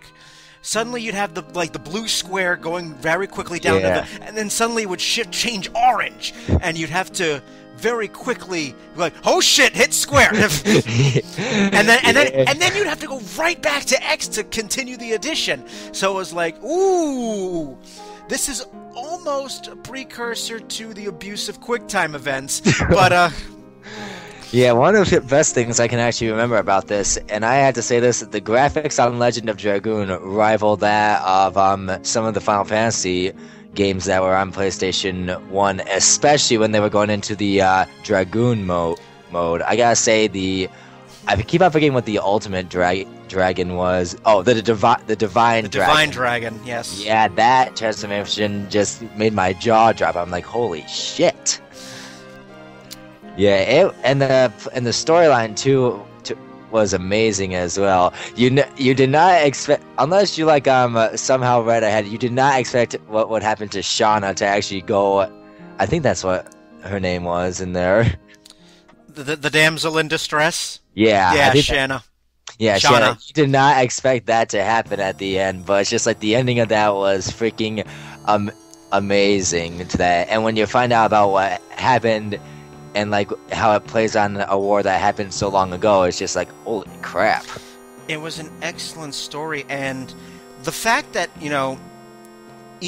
most enemies had an elemental component to them, and you could see it in the title of their name, what color it was, to denote what elements they were. And you had all your different characters. You had I'm trying to remember them off the top of my head. Dart, Shanna, Rose, Albert, Lavitz, such a good Jewish name. Yeah, Rose, I can remember, was always one of the most deep and interesting characters that you ever got to use because of her story with it. Then you had Haschel. I'm trying to remember which one that was. Yeesh. He was the fighter, the dojo guy. Haschel. Oh yeah, and then you had Kongal. Yeah, the big guy. And then who the heck was that evil bastard that we all hated so much? Oh yeah, Lloyd was a pain in the ass. I remember that. Lloyd was that, and one other playable character, Maru. Oh, Maru! Oh yes, the fun one, the cleavage one, as I call it. Maru always made me think of Selphie from Final Fantasy VIII because she has that same amount of annoying, sprightly energy. I like trains. Trains take me away. She had the same amount of annoying happiness, and I remember that. But she had a very interesting story as well, because the sprightly happiness was a facade for brooding, and oh yeah. But some of the antagonists in that game, like Emperor Dole, Bruegel. And then the biggest SOB that you had to go against, Melbu Frama. Melbu Frama, yes, a 4-part final boss battle, because we don't have enough of those in RPGs. So, Andros, you revealed your true form, and that was an interesting battle. Unless you got, there was one item in the game that was sold by one store early in the game that was essentially the ribbon. Yes, I remember the ribbon and why you needed it so much, because Melville Farmer, I forget if it was his... I think it was his first form that he could cast instant death, and if you didn't have the ribbon, bye-bye. That was like the biggest obstacle that anybody ever had, unless you actually read a guide that said, get the ribbon early on, you will need it later. Well, here's the thing. This is one of those rare RPGs that I've beaten multiple times. Usually when I play a game that's like 30, 40 hours, once I beat it, that's it. Because for me, a lot of RPGs don't have much replay value, at least for me.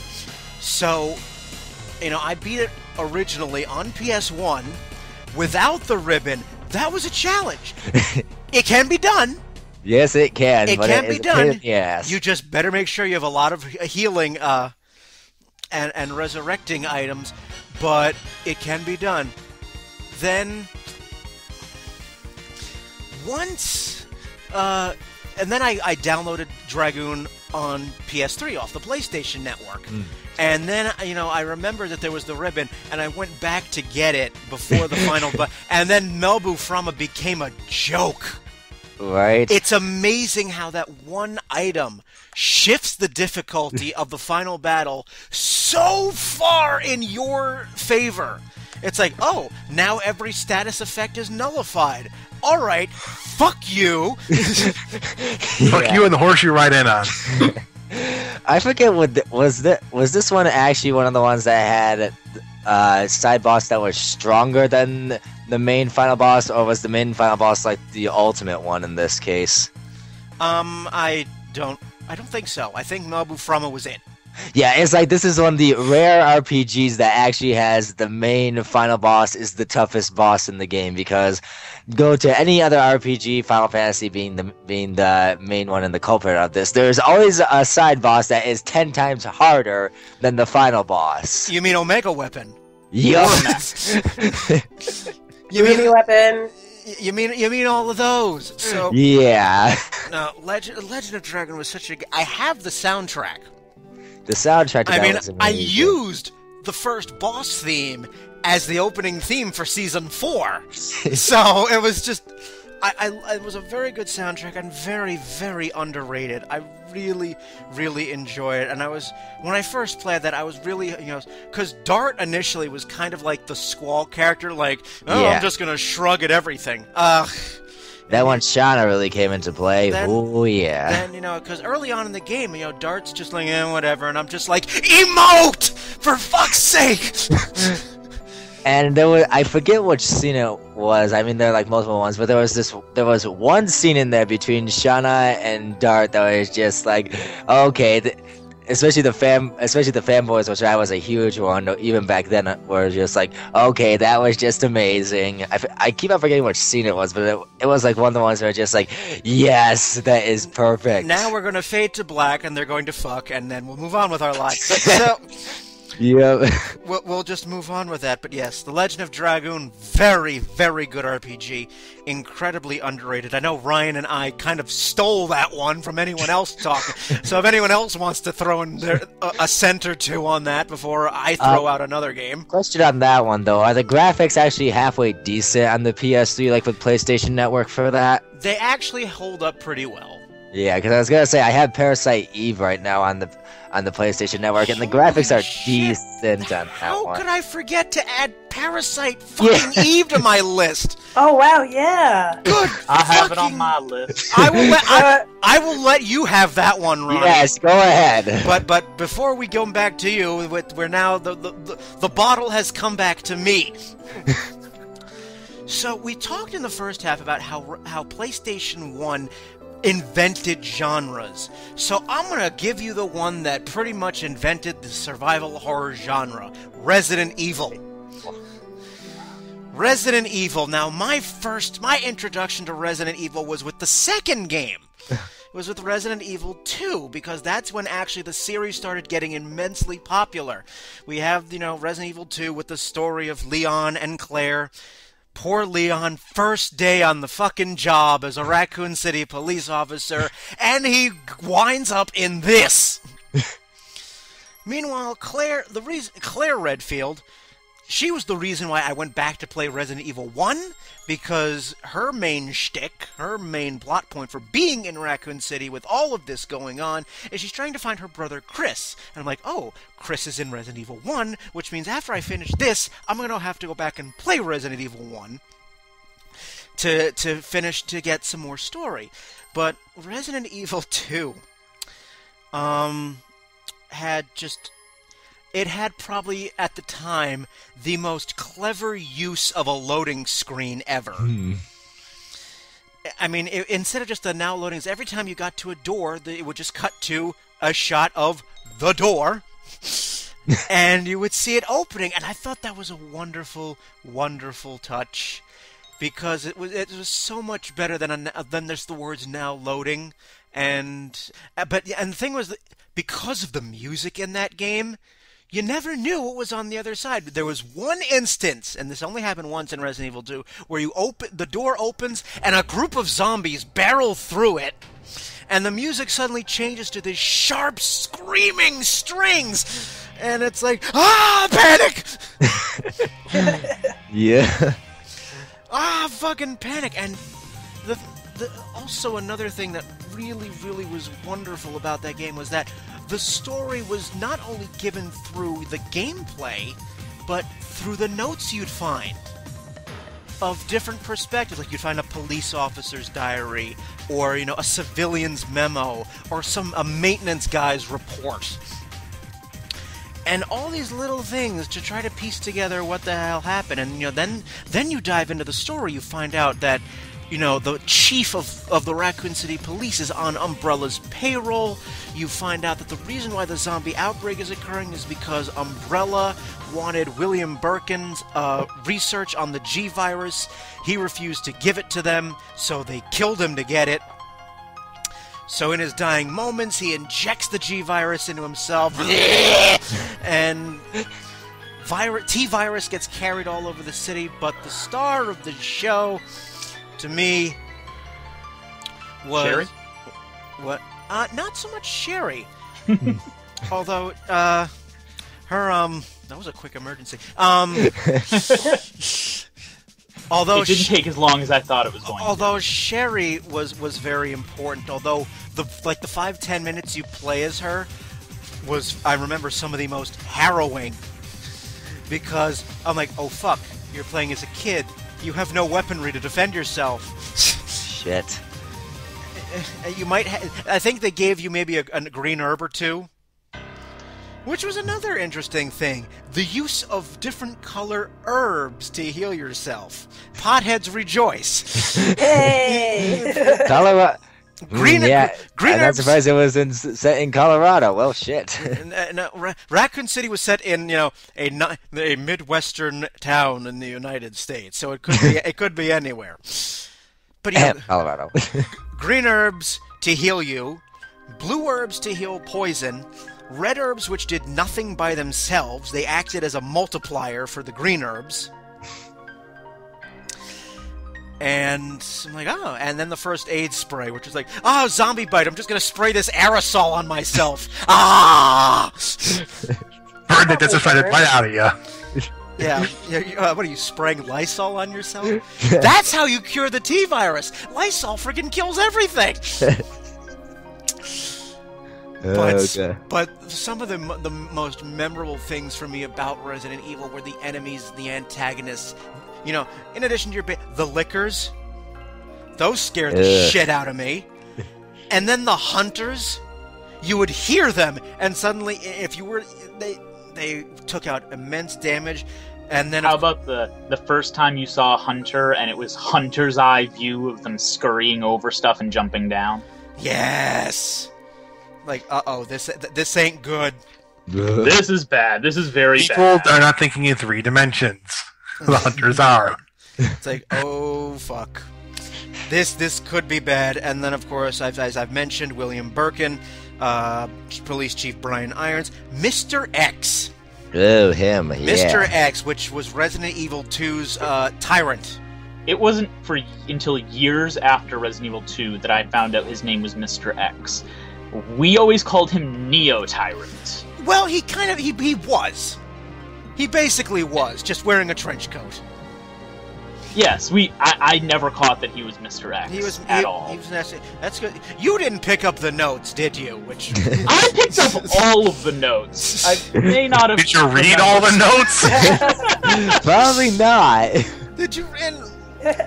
And then of course we have our, as Krauser would say in Resident Evil 4, you have the bitch in the red dress, Ada Wong. Oh yes. Her.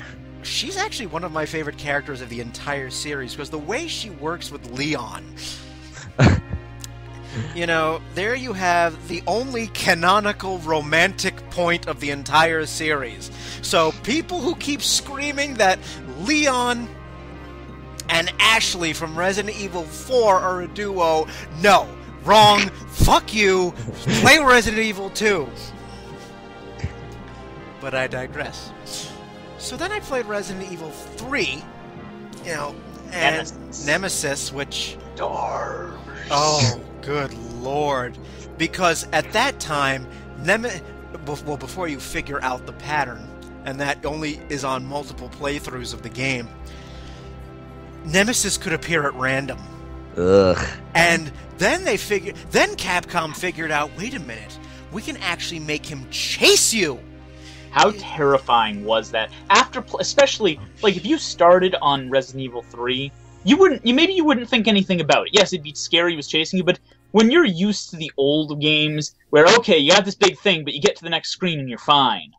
Yeah. And then you're running forward and you hear the door opening behind you. It wasn't even a door opening, it was a crash! I hear the door on one of them. It's the iconic one I always think of. Nemesis was not usually one for doorknobs. Yes. Oh, that would be adorable to watch. It's like, but politeness. Here was the thing, here was the thing. As long as you were standing directly in front of the door, nothing would happen. But as soon as you move off screen and it changes perspective, it crash, and then there's the music, and then it was like, run, you son! Because all you have is a freaking handgun. Maybe a shotgun at this point in the game, but you're like, this thing's not going to go down with some sort of... This thing's not going down with a pea shooter for a pistol. It's... Because Resident Evil... Time for the infinite rocket launcher. Resident Evil 3 had something that no other Resident Evil game, even to date, has, and that was you had places in the game where you had to make a split decision. And if you did not make the decision in, like, the 10 or 15 seconds they gave you... Quick time events. Well, not really quick time, because you had, like, actual seconds to think it over. Yes, you have actual seconds, but it makes the choice for you if you do not press it quick enough. You would need maybe... If you don't make your decision within about 10 seconds, the game makes it for you, and you don't want the game to do that, because usually it ended up in severe injury or death. But, you know, I remember Resident Evil 3 was just like... And, you know, Resident Evil 3 was unique in terms of the story, because the first half of the game takes place before Resident Evil 2. Then Resident Evil 2 happens. And then the game picks up, you know, with the current timeline again. So Resident Evil 3, you play as Jill, who is in far less clothing than she was in the first game. And I'm like, here's a funny thing. I have the novelization for Resident Evil 3, and the author, S.D. Perry, explains her choice of wardrobe as she needed something form-fitting for ease of movement. And I went, nice. I went, nice try. Nice. See, I've always wondered that about these horror games, especially with Resident Evil. I always wonder, saying, with the clothing styles, would you want something that you could actually like hoist her like a gun to or something like that? With all the skimpy clothing, I'm wondering what the hell are you gonna put some of that stuff. Wait, you gonna Resident Evil 1. Resident Evil 1, they had real outfits. Resident Evil 2, Leon had a real outfit, and Claire wasn't a police person. She just got shoved in the middle of it. And I always assumed in Resident Evil 3, Jill was caught out when all the stuff went down. She hadn't prepared. Which is entirely possible, but at the same time, the game, this first part of the game, opens with her in some sort of apartment, still wearing the same outfit. And, you know, she has some dialogue, and I'm like, well, wouldn't you think to even put on a gun holster? Where are you going to stick that shotgun? You think she would have picked one up in the police station later on? Yeah, you'd think that for the short part of the game that you're actually in the Raccoon City police station, you'd think that she'd be like, hello! Flak jacket? Anything! But no. Then after I played Resident Evil 2 and 3, I went back to Resident Evil 1. And remember when I mentioned the horrible examples of voice acting? I played the director's cut of Resident Evil 1. You better come look at this. What is it, Barry? Blood. This blood is still warm. I hope it's not Chris's blood. Chris's blood. And of course the infamous Master of Unlocking line and the you were almost a jiggle sandwich. Resident Evil 1 Those are classics, though. was so like, some people seem to think that those were like unintentionally bad, and I disagree. Resident Evil 1 was totally designed off of old B movies. It was absolutely intentional. That was absolutely ridiculous. It just tried to be serious later in other games. Yes.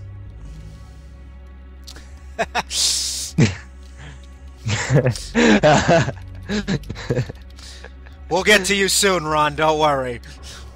So I'm going to yeah, but I mean Resident Evil 1 was so, you know, B movie. I was amazed that it spawned the franchise that it did, because some of the things are just notoriously campy and cheesy, but people love that kind of stuff too, and like that's not usually in video games. No, so it's kind of fun. Isn't. I mean, when do you have a game that involves zombies and puzzle solving? It's the kind of game that would be on MST's 3K. Yes, if they did that, yes. If they did games. It was a perfectly spoofable game. So, absolutely. So, you know, classic Resident Evil, it started the survival horror genre, and with that, I'm going to shut up about Resident Evil and give it back to Ronnie. Ron actually had a really good idea, considering we're not going to be on for that much longer. So I'm just going to list off the games on my list and then choose one to talk about. But I'm just going to give a little rundown on games that I thought were influential that I wanted to mention. You also don't know if you're going to be on the second part of this. I have no idea if I'm going to be on the second part, so I'm going to mention them. Go ahead. First, Tenchu, which was a very interesting kind of stealth game. I actually think it was one of the earliest stealth games. I really enjoyed it. You play ninja. You have to go around assassinating people. Great idea. Let's do that. Spyro the Dragon, I know other people are going to bring him up. He'll be brought up in the second half. Yeah. No one else does. But Wild Arms, probably for me in my childhood, one of the most influential RPGs to my personal like of the genre from the PlayStation era, where you play 3 different characters. Parappa the Rappa. Yes, I think somebody... it's on my list. Yeah, so I think it's on a lot of our lists. It wasn't. I still have those songs in my head. It wasn't on my initial list. I'm just skipping off ones that I know other people are going to mention, but I have 2 more I'll mention. One is, as Brian mentioned earlier, Monster Rancher, which was Pokemon without any of that boring walking around stuff. Basically. And finally, the one... Oh, sorry. Go ahead. Yeah. Okay, and finally, the game I'm going to talk about, because I know no one else will ever mention it. Rival Schools. You know I love that play game. Rival Schools? You know I love Did we have a discussion about that before? Yes, we totally did. Because we're both Sakura fans. Yes, absolutely. Rival Schools is the one I'm going to mention a little bit about. That's my choice.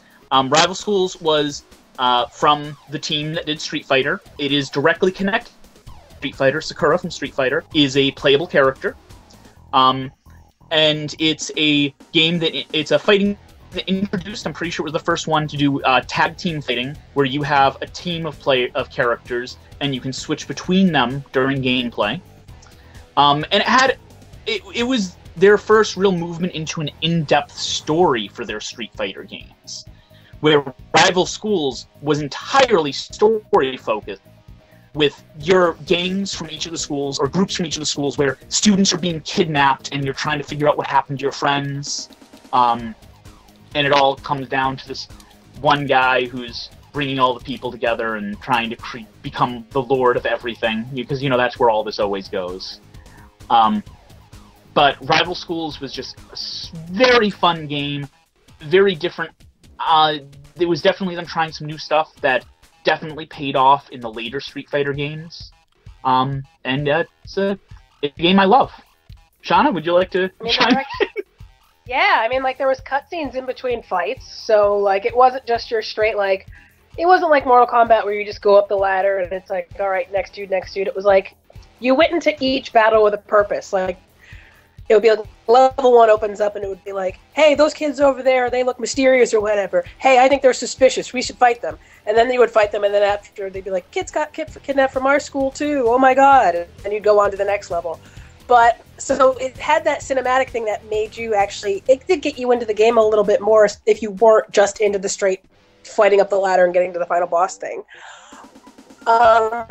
It's also deliciously Japanese, let's just say, because the whole, high school, the whole high school drama with, that school is our rival. The American team being... The American team is hilarious. It's nothing but a football player, the one black dude in the game, who has a mohawk, and the girl is a cheerleader who is wearing God knows what, but it's all red, white, and blue with a big star over her. It's the most dramatically stupid pinup girl outfit you've ever seen in your life. But the game's hilarious. It's so fun. And you had your school of the jocks and so that school was there was a guy who plays soccer, there was a guy who plays baseball. You had the school from the bad side of the tracks the volleyball girl. You had the school from the bad side of the tracks that was all kind of the punk kids, the bikers. Yeah, the biker chick and all that. So it was fun though. It was really fun and but it had that cinematic thing to it that kind of pushed a little further. Very I think like you said, it was very tongue in cheek. Very much so. I've heard of this game, but I never played it, so. But I was gonna say, if you like the kind of Street Fighter fighting game, I highly recommend it. It's a little bit of a different thing from the genre, and you can see how it influenced stuff coming later. Right. Alrighty, well, we've got about 12 minutes, so I'm going to let Ron have some words. Thank you. I'm going to talk about... how many games do you have here? I actually think I skipped you over in the first round, so my apologies. Mention some games. Okay, I'm going to mention Alundra. This was a game that came out in North America at the end of 1997, so basically 1998. It was originally... Oh, sorry, it's a spiritual sequel to Landstalker on the Sega Genesis. Not many... I also there's many people play this one. It's more of a... one of the little hidden gems of the PS1 era. It is a role-playing game, or RPG, action-adventure type thing with very small puzzle elements to it. You are playing as Alundra, the protagonist, and you wash up on shore of this little village, and the village is being beset by strange circumstances where people are dying in the middle of their dreams, and they're dying in real life at the same time. And you have to delve into their dreams as Alundra and save them from their nightmare that's going to kill them. That's interesting. And after you try and help people out and you save them from nightmares, you have to try and piece together what's causing it and explore the world and figure out get levels and gear and your normal action adventure Zelda type things. and eventually try and save the village and the world itself. It almost sounds like a reverse Nightmare on Elm Street. Like you don't want Kind them to of. die in their dreams. Exactly. I like the game. It was fine. I enjoyed it as a kid. It was a little difficult, I found, but I'm pretty sure if I went back and played it now, it'd be a little bit more easier. The next game that I'm going to talk about is Brave Fencer Musashi, which was a action role-playing game. You play as the Musashi. He is a mystical swordsman that is revived to help save the kingdom from a evil, maniacal magic tech empire. And you use your sword abilities and your various sword techniques and like magic to save yourself and the world from the evil steam-powered empire. Bad steampunk, bad. Yeah. Basically, steampunk bad, very bad. And then for the third game I'm going to bring up, which will be the main one that I'm pretty sure most of us have played, Castlevania Symphony of the Night. Ooh, yeah, that was a fun one. I forgot about that one.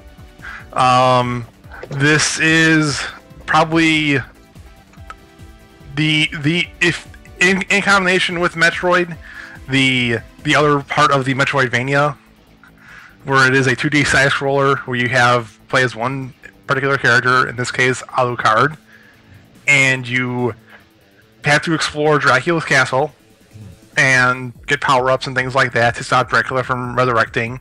Only this time he's being resurrected by this person who's supposed to kill him in the first place. The where is it? Richter, yeah, Richter Belmont. Richter Belmont is the one reviving Dracula. And you have to stop him. That game right there, I think all of us played that at one point or another. Ooh, yeah. I've got the more resurrected ones for the PS3 for that one, and oh boy, that is a fun series, especially with the resurrected versions. I wasn't a. You see, here's the thing. I love Castlevania Symphony of the Night. I love the rest of them now, but the old Castlevanias were so freaking hard. I could never get into them when I was a kid. It was Symphony of the Night that got me into Castlevania and made me care enough to go through and beat the old ones. There's also some voice acting in here, which leads to some of the more memorable lines of "What is man? Nothing but a miserable pile of lies." A miserable little pile of secrets. That too. There's a very interesting soundtrack. You have a mix of like classical, like violin, harp music, and then you have your techno, rock, and some even some metal, like jazz saxophone playing. Am I really the only one that really enjoyed this game, or just no one else has anything else to add to it? I haven't played this one. Okay. Yeah, I never played it, so. Okay. I mean, it's very. This is definitely like the other, like I said, like the other half of the Metroidvania. Like anything that you played recently that would have like a 2D platforming level up type thing, like you can probably trail back to this. There's a lot of exploring to do. Mm-hmm. A lot of hidden power-ups and items that you could find. The map percentages kind of helped guide you along with the reveal of what you thought was going to be the end of the game. Switching over to the second castle. Yeah. So much for the fake ending of the game. Yes. Well, it's interesting because you can correct me. I honestly cannot remember because I just go through it every time from here on out and always make sure I unlock the second half of the castle. Mm-hmm. I could have sworn though that if you kill Richter, it doesn't unlock. Yeah, you just get an ending. Yeah, but if you save Richter from what's possessing him, spoiler alert, you save him, unlock the second half of the castle, which is literally the castle upside down. And much, much harder. And much, much harder, yes. Yes. That sounds ridiculous. It really is an interesting thing because you go through it the first time, you're just like, oh, it's a normal castle. But then you play it in reverse, when it's upside down and inverse like that, not only are the monsters harder, but you kind of think about like, wait, so if I'm here, then the map over there was this, and then if I try and go here, do I get a power up? It and then really does. Then you run into a room and find out you're facing death. Yeah. It really does like make you give a lot of respect to the level designers, because they had to design every room to be playable in 2 directions. Yeah. Like every room is accessible in both castles, so everything had to be designed so that it worked both inverse and regularly, and make it not so... give away that it could work inverse, because there was no at all that this was going to happen unless you save him or unless you save him. Yeah, there was no way of knowing it, and like that was the biggest. I think that was the biggest surprise, other than a specific part in Final Fantasy VII that I think we all remember. But that was probably the biggest surprise in the PlayStation era, was that the upside down castle, and the fact that, whoops, you're only halfway through the game. Looks like you got a lot more to play. Which also leads to a very funny thing of like where usually save files of the game, like they show map percentage of map found, where some of them will end up at 100. I think the max you can get is 207.4%. Yep. And they're like, wait, what? Why do you have 200% of map found? How is that even mathematically possible? Well, you have 100% of the map for the first one, and they couldn't make it 50% because they didn't want you to realize as you got at the end of the game that you only discovered half of it. So the second map brings you up to 200%, and then there's a couple secret areas that are not on the map that bring you up slightly over the 100% mark, that aren't recorded on the map normally. Yeah, and they're found in both versions of the map. It's like ghouls and ghosts mean. It really is. Yeah. I do remember this also. Yes, that's one of the better Castlevania games. I also remember this introducing the mist form, which was ridiculously broken. Because once you got to a certain point, you could almost go through the entire map as just one gigantic cloud of mist, and just skip almost every single enemy and just fight the bosses. Well, you could also get the Chrysogrim, is it? The instantly kill everything in the game weapon. Yeah. Yeah, that was really bad. It's unlike the other ones where you swing and hit things. It swings and hits about every 0.1 second. So if you hold the button down for like a second, it'll hit the enemy like 10 times. So it just gives everything in front of you. Yeah, it's definitely a game where it rewards you for exploring, because you find the ridiculously overpowered items that you should not be able to find normally, and turns some of the end game fights from really, really difficult into this is a cakewalk. Yeah. Anybody out there, if you haven't played Castlevania Symphony of the Night, it's one of the best games they've ever made. Go play it.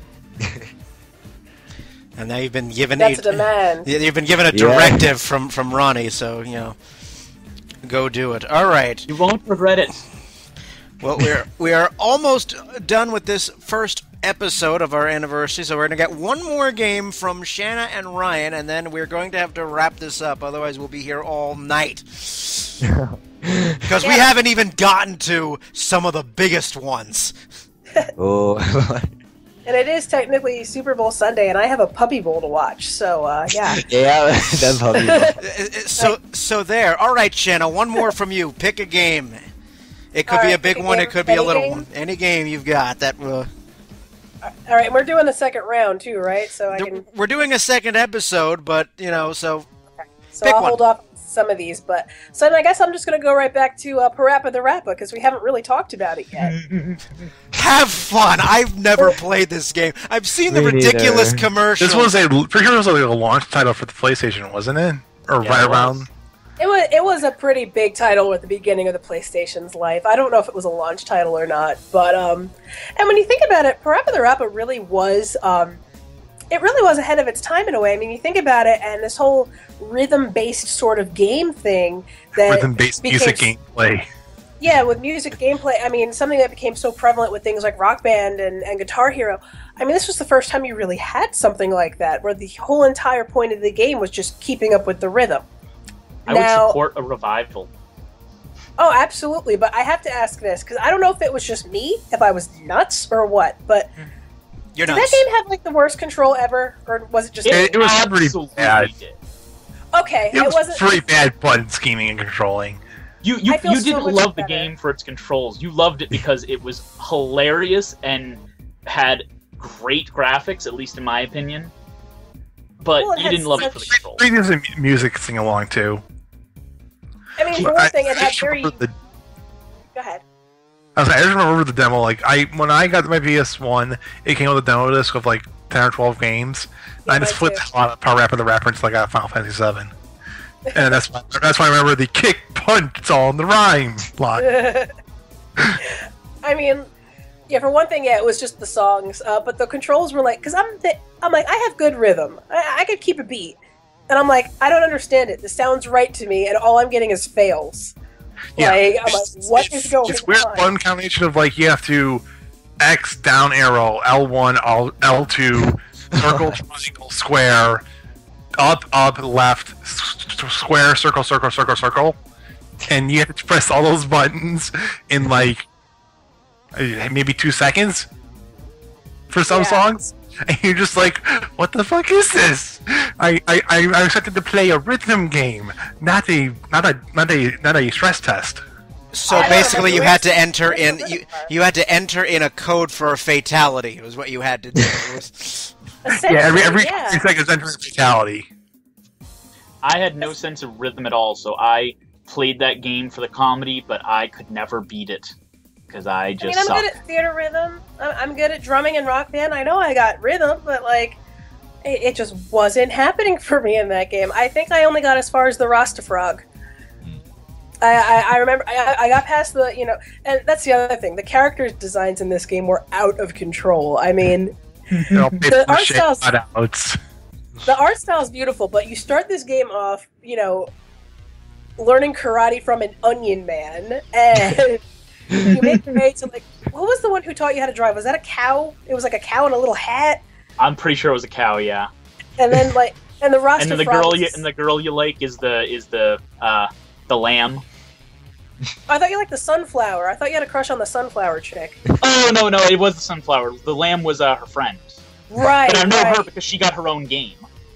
Jammer Oh, Lammy. Gemmer Lammy. Yeah, a great Yeah. sister title. Same concept, but you just play guitar in it instead, rather than rapping. Yes. But Yes, yeah, I you're mean, jamming. but yeah, I mean that's a good old PlayStation classic. And even if the controls were horrible, I mean it was very visually stunning at the time because you never saw like it's one thing to have just the good graphics and things that look photorealistic, but this was a cool like almost Paper Mario-ish sort of thing. I mean like everything was It's kind of South Park. It is South Park. It's absolutely South Park, and like it was a little jarring and strange, but it was also kind of cool. Like it was just an odd game, but it was. I think it stuck out because it was so different, and that's what made it so popular. I think that's a great example of how experimental things were at the beginning of the PlayStation, where okay, we have this new thing and it's different than everything else, and we can just design anything. We're gonna design Absolutely. a paper cutout game about rapping. Like, how? Nobody would even think about that nowadays. But back then, not only did it come out, it did well. And the songs were actually good too. Like the songs could have been horrible, but they were actually like catchy, fun tracks. I mean, the fact of the matter is, we're still sitting here saying "kick, punch, it's all in the mind." Yeah. Just for your own information, Parappa the Rapper came out 2 years after the PS1 launched in the United States. Really? Yep. I thought it was sooner than that, huh? Came out in 97, and I wonder if that game helped to inspire DDR, which would come out in 1999. Japan's always been kind of ahead in terms of like the music stuff because they had guitar peripherals for the PlayStation and the PlayStation 2 long before the West picked up on with Guitar Hero. Yeah, that's also pretty true. Alrighty, Ryan, we will give you the last game to mention. Alright, this one I'm actually going to do not the PS1, but an early PS2 game that was one of my favorites, and it's actually a prequel to another one. You'll know which one I'm talking about. Shadow of Colossus. Ryan, that's a PS2 game. That has to get wiped off the list. Because let me see what I think I have like a color. Oh, Tekken. I gotta go into Tekken. Okay, actually. that works. Tekken, I have to go into because that was probably one of the best games I ever played. I think it started off with what Tekken 3 was for the. That was my introduction to Tekken as well. Was Tekken 3. Tekken that 3. was the one on the Oh, best-selling God. list. Oh yes, Tekken 3. I can remember. My favorite was definitely Jin with that one, and everybody kept on wondering what the hell. What the hell is Eddie on? Because he was always freaking. And wasn't there like a panda as a? Yes, there was. Yep. And I was playing Tekken 3, and I'm like, the fuck? The fuck is a bear doing here? Well, didn't Apparently, Tekken they were also watching have, too much Ranma Half. Genma Satsuma is one of my favorite characters. I think also, you guys correct me if I'm wrong, but with the PlayStation 1, we had like 3 or 4 fighting games come out for it almost immediately, didn't we? We had Tekken, Virtua Fighter, and Dead or Alive. Well, Yeah, I remember Virtua Fighter had its roots on the Genesis. Yeah. Okay. It did. And it probably saw the PlayStation and was like, wait, now we can really have Virtua Fighter. And that was the whole stick of that game, was just that it looked.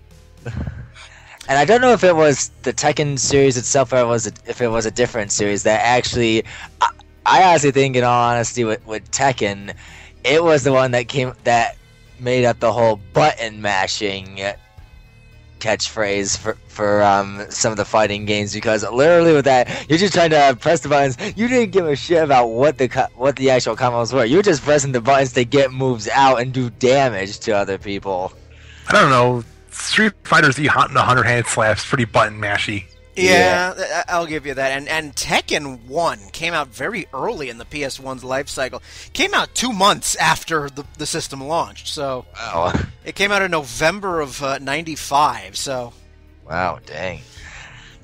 But yeah, I always with the Tekken series, I've always loved that. I think Tekken 5 is the most recent one I played with that, but Tekken 3 got me into that because literally I was just going with Jin all the time, and I think it was the one move I kept on using was Demon Punch that I kept on pissing people off with. I can remember playing. Andrew actually had it for the PS1. I can remember playing it against him. He always used Eddie in those damn dance moves that kept on slapping you off your feet, and I'm just like, are you freaking kidding me? I hated that more than anything else. And then who was Eddie was the capoeira guy, right? Yeah. Who was Right. the Chinese girl that we had in there? I want to say her name was Xing Yao or something? Xing Yao. Yeah, something like that. She was I always, might be wrong, but yeah. yeah, she was one of the most interesting ones. And then who the hell was it that we had was just always like a freaking shit. I'm trying to remember her name. She was pretty much like the busty girl of the game, pretty much. Like Was it Nina something or other? Nina, I and I think there was one other. Let me see if I can find. I know there was a Nina. Nina was one of the more fun characters to play as. Let me see if I can look it up. Who the character was? Let me see. It was Nina Williams. Tekken also had that guy with the. Anna Williams. That's right. Anna. I think it was her sister Anna. That was just. Yeah, she was just like, yeah, basically all the guys want to go for her because of she shows off everything pretty much. the Ivy of the Tekken world. Yeah. Pretty much. And I also remember one of my more fun characters that you got to use was Yoshimitsu. Who also crossed into the Soul Calibur. Yup. Oh yeah, he did. Him on his bouncing pogo stick sword. That's a game we'll need to bring up in the next one. That Yes. Soul Blade. So that is yeah, I remember Tekken 3 not so much from my own playing of it, but for my stepbrother's, because sometimes he'd wake up before me and he would, play in the He would play, and he was playing Tekken 3, and he had run into a brick wall playing against the computer. I forget which character it was, but I woke up to the sound of a controller being smashed to the floor. Nice. That was one instance. Same game.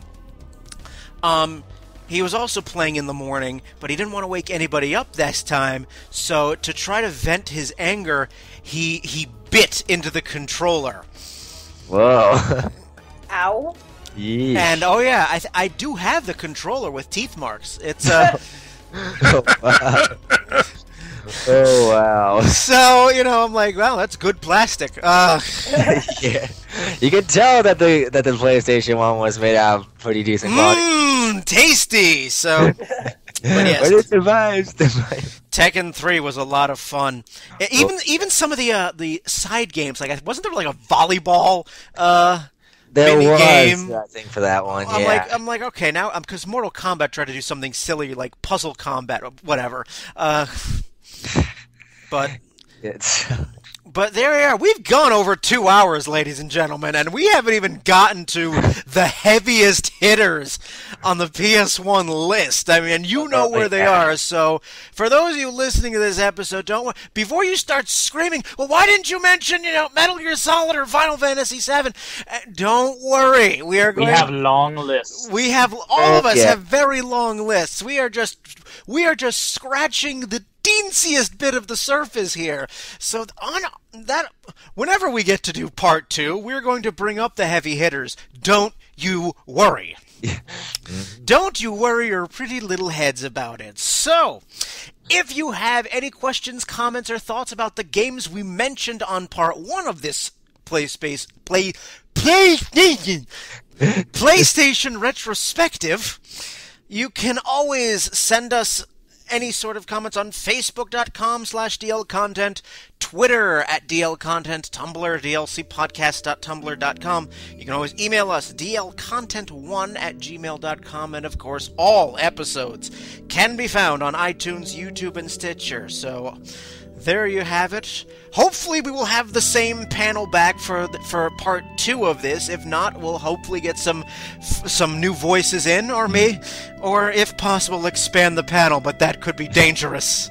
That could be extraordinarily dangerous. So, it remains for me to thank Ronnie, a lot of R's there, and Shanna for joining me on part 1 of this 20th anniversary of the PlayStation episode. You'll definitely get a part 2, don't you worry. We've got a lot more games to talk about. With that said, I am Brian. Have a good one, everybody.